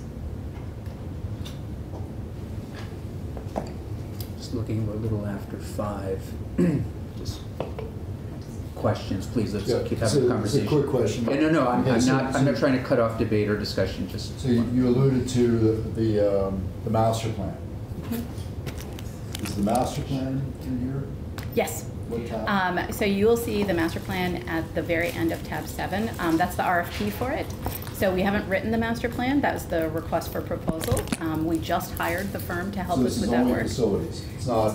We're it's talking facilities. Master plan. See, to Senator Campion's point, 5-year, the 10-year, the 20-year right. vision. So, that's Sophie, do you want to not talk a document about the in strategic here. plan So a little bit more carefully? Yeah, the strategic plan is something that the Vermont State University has to develop and provide ahead of the launch of Vermont State University on July 1st. So that's the plan I talked about at the beginning that's in the NETCHI. There's not a draft in here of that? There's an outline. If you look at a teaser, page 11 and 12 of the second progress report on unification for the Vermont State University, and it's under the NETCHI tab, the accreditation tab. And that lists out, it's got 4 primary goals there. So one we just talked about, become the nation's first statewide hybrid university that expands access, increases affordability, and improves student achievement. The last tab of section, or the last part of section That's 5. That's the extent. And the second, become a university that produces career-ready, civic-minded students. The third, become a community-engaged university that serves as a catalyst for rural advancement. And the fourth, becomes an employee-centric university. So that is being worked on right now at Vermont State University, and that proposal, that strategic plan with the metrics that will go with that will be coming to the EPSL committee of the Board of Trustees in May, and then we'll go to the full board for approval in June.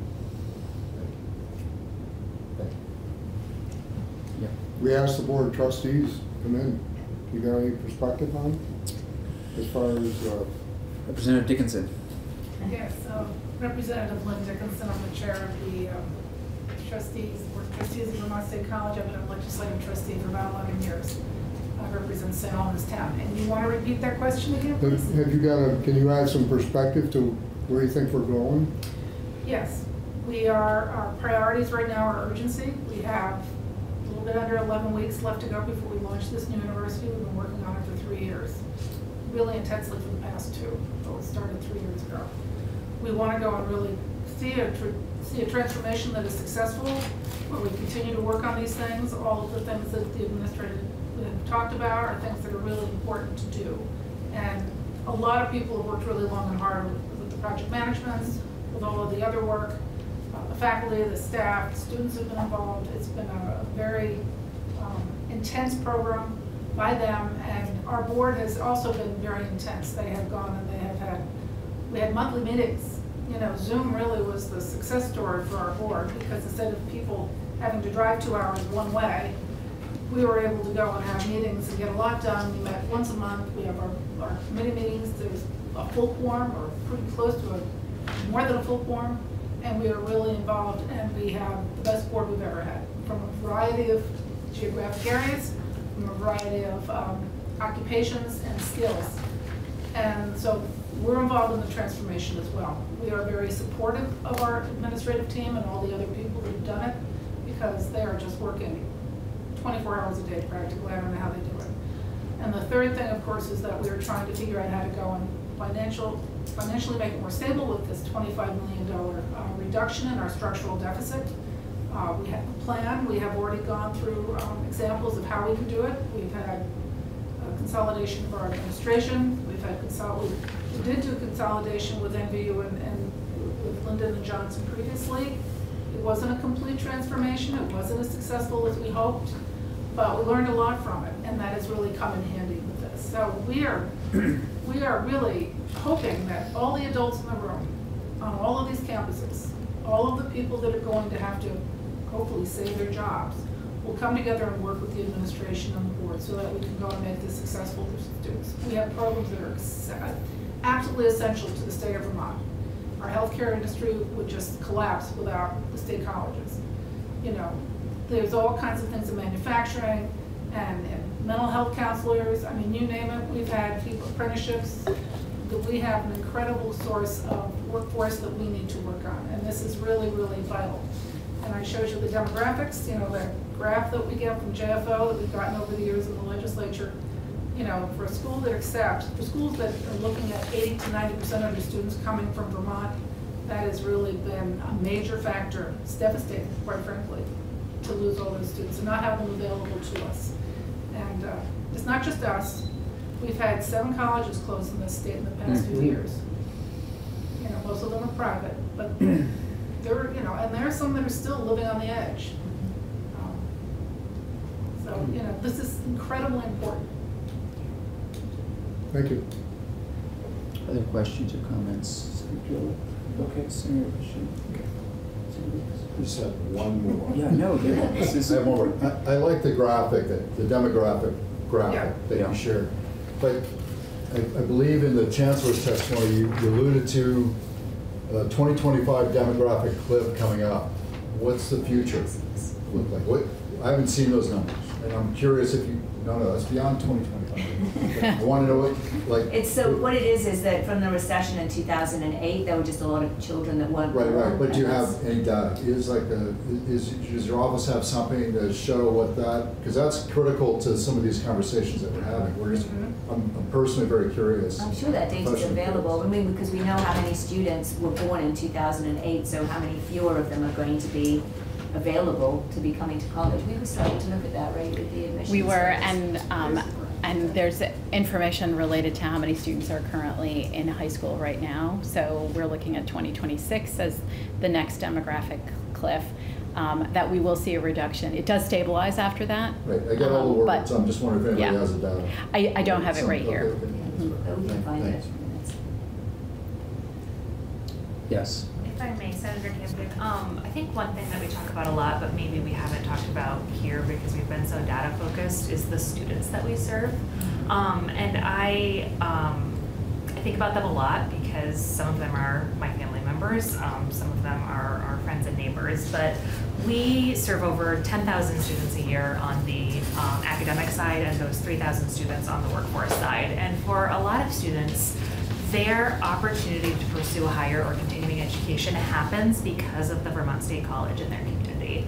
There are many of our students that look at a traditional big 4-year out-of-state university experience, and that is terrifying. It is financially out of reach for their family, and they start to cut off their dreams and their future opportunities before they even start because the prospect is so daunting. And for so many of those students, it's one course at a time with the Vermont State Colleges. It is the one-on-one attention from the professors that makes the difference for them. And it's those personal, individual experiences. And that's something that I think we are all committed to carrying through to the new university. It's, you know, those opportunities and those professors and those interactions that pull students forward and pull them across the finish line. So many of our students take a little bit longer than 4 years to finish college. It may be that they dropped it to part-time to take care of a family member. It may be that balancing their work and their academic obligations became too complicated and they had to drop off their class schedule a little bit. But that's the jewel of the Vermont State Colleges that I see us carrying forward with the new institution, with enhanced flexibility. So using myself as an example, I took a couple of graduate school courses through NVU Online, and I took those asynchronous courses that you can do on your own time because, as you all know, the legislative schedule is very predictable and I couldn't commit to a class time every week. So I took asynchronous courses and was able to accrue a couple of graduate credits that way for myself. And there are so many students that pursue opportunities that way. There are others that need the school in their neighborhood and next door, and they need that in-person experience. And I think about students like like my brother, who needed to be in person at Vermont Technical College, sitting down with a professor to get himself across the finish line for his degree.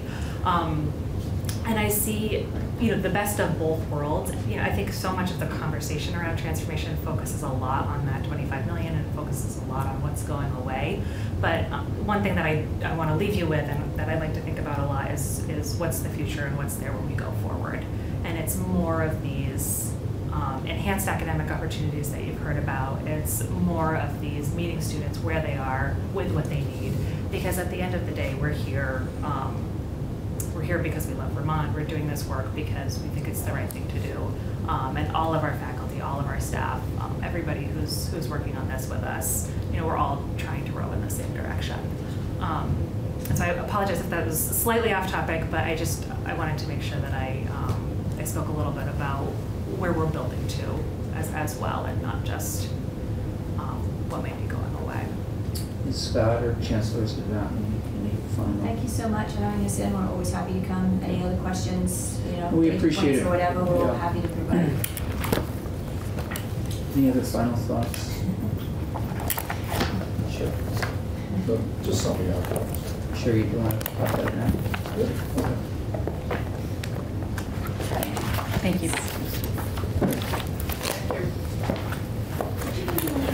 Okay, committee. Anything else for today?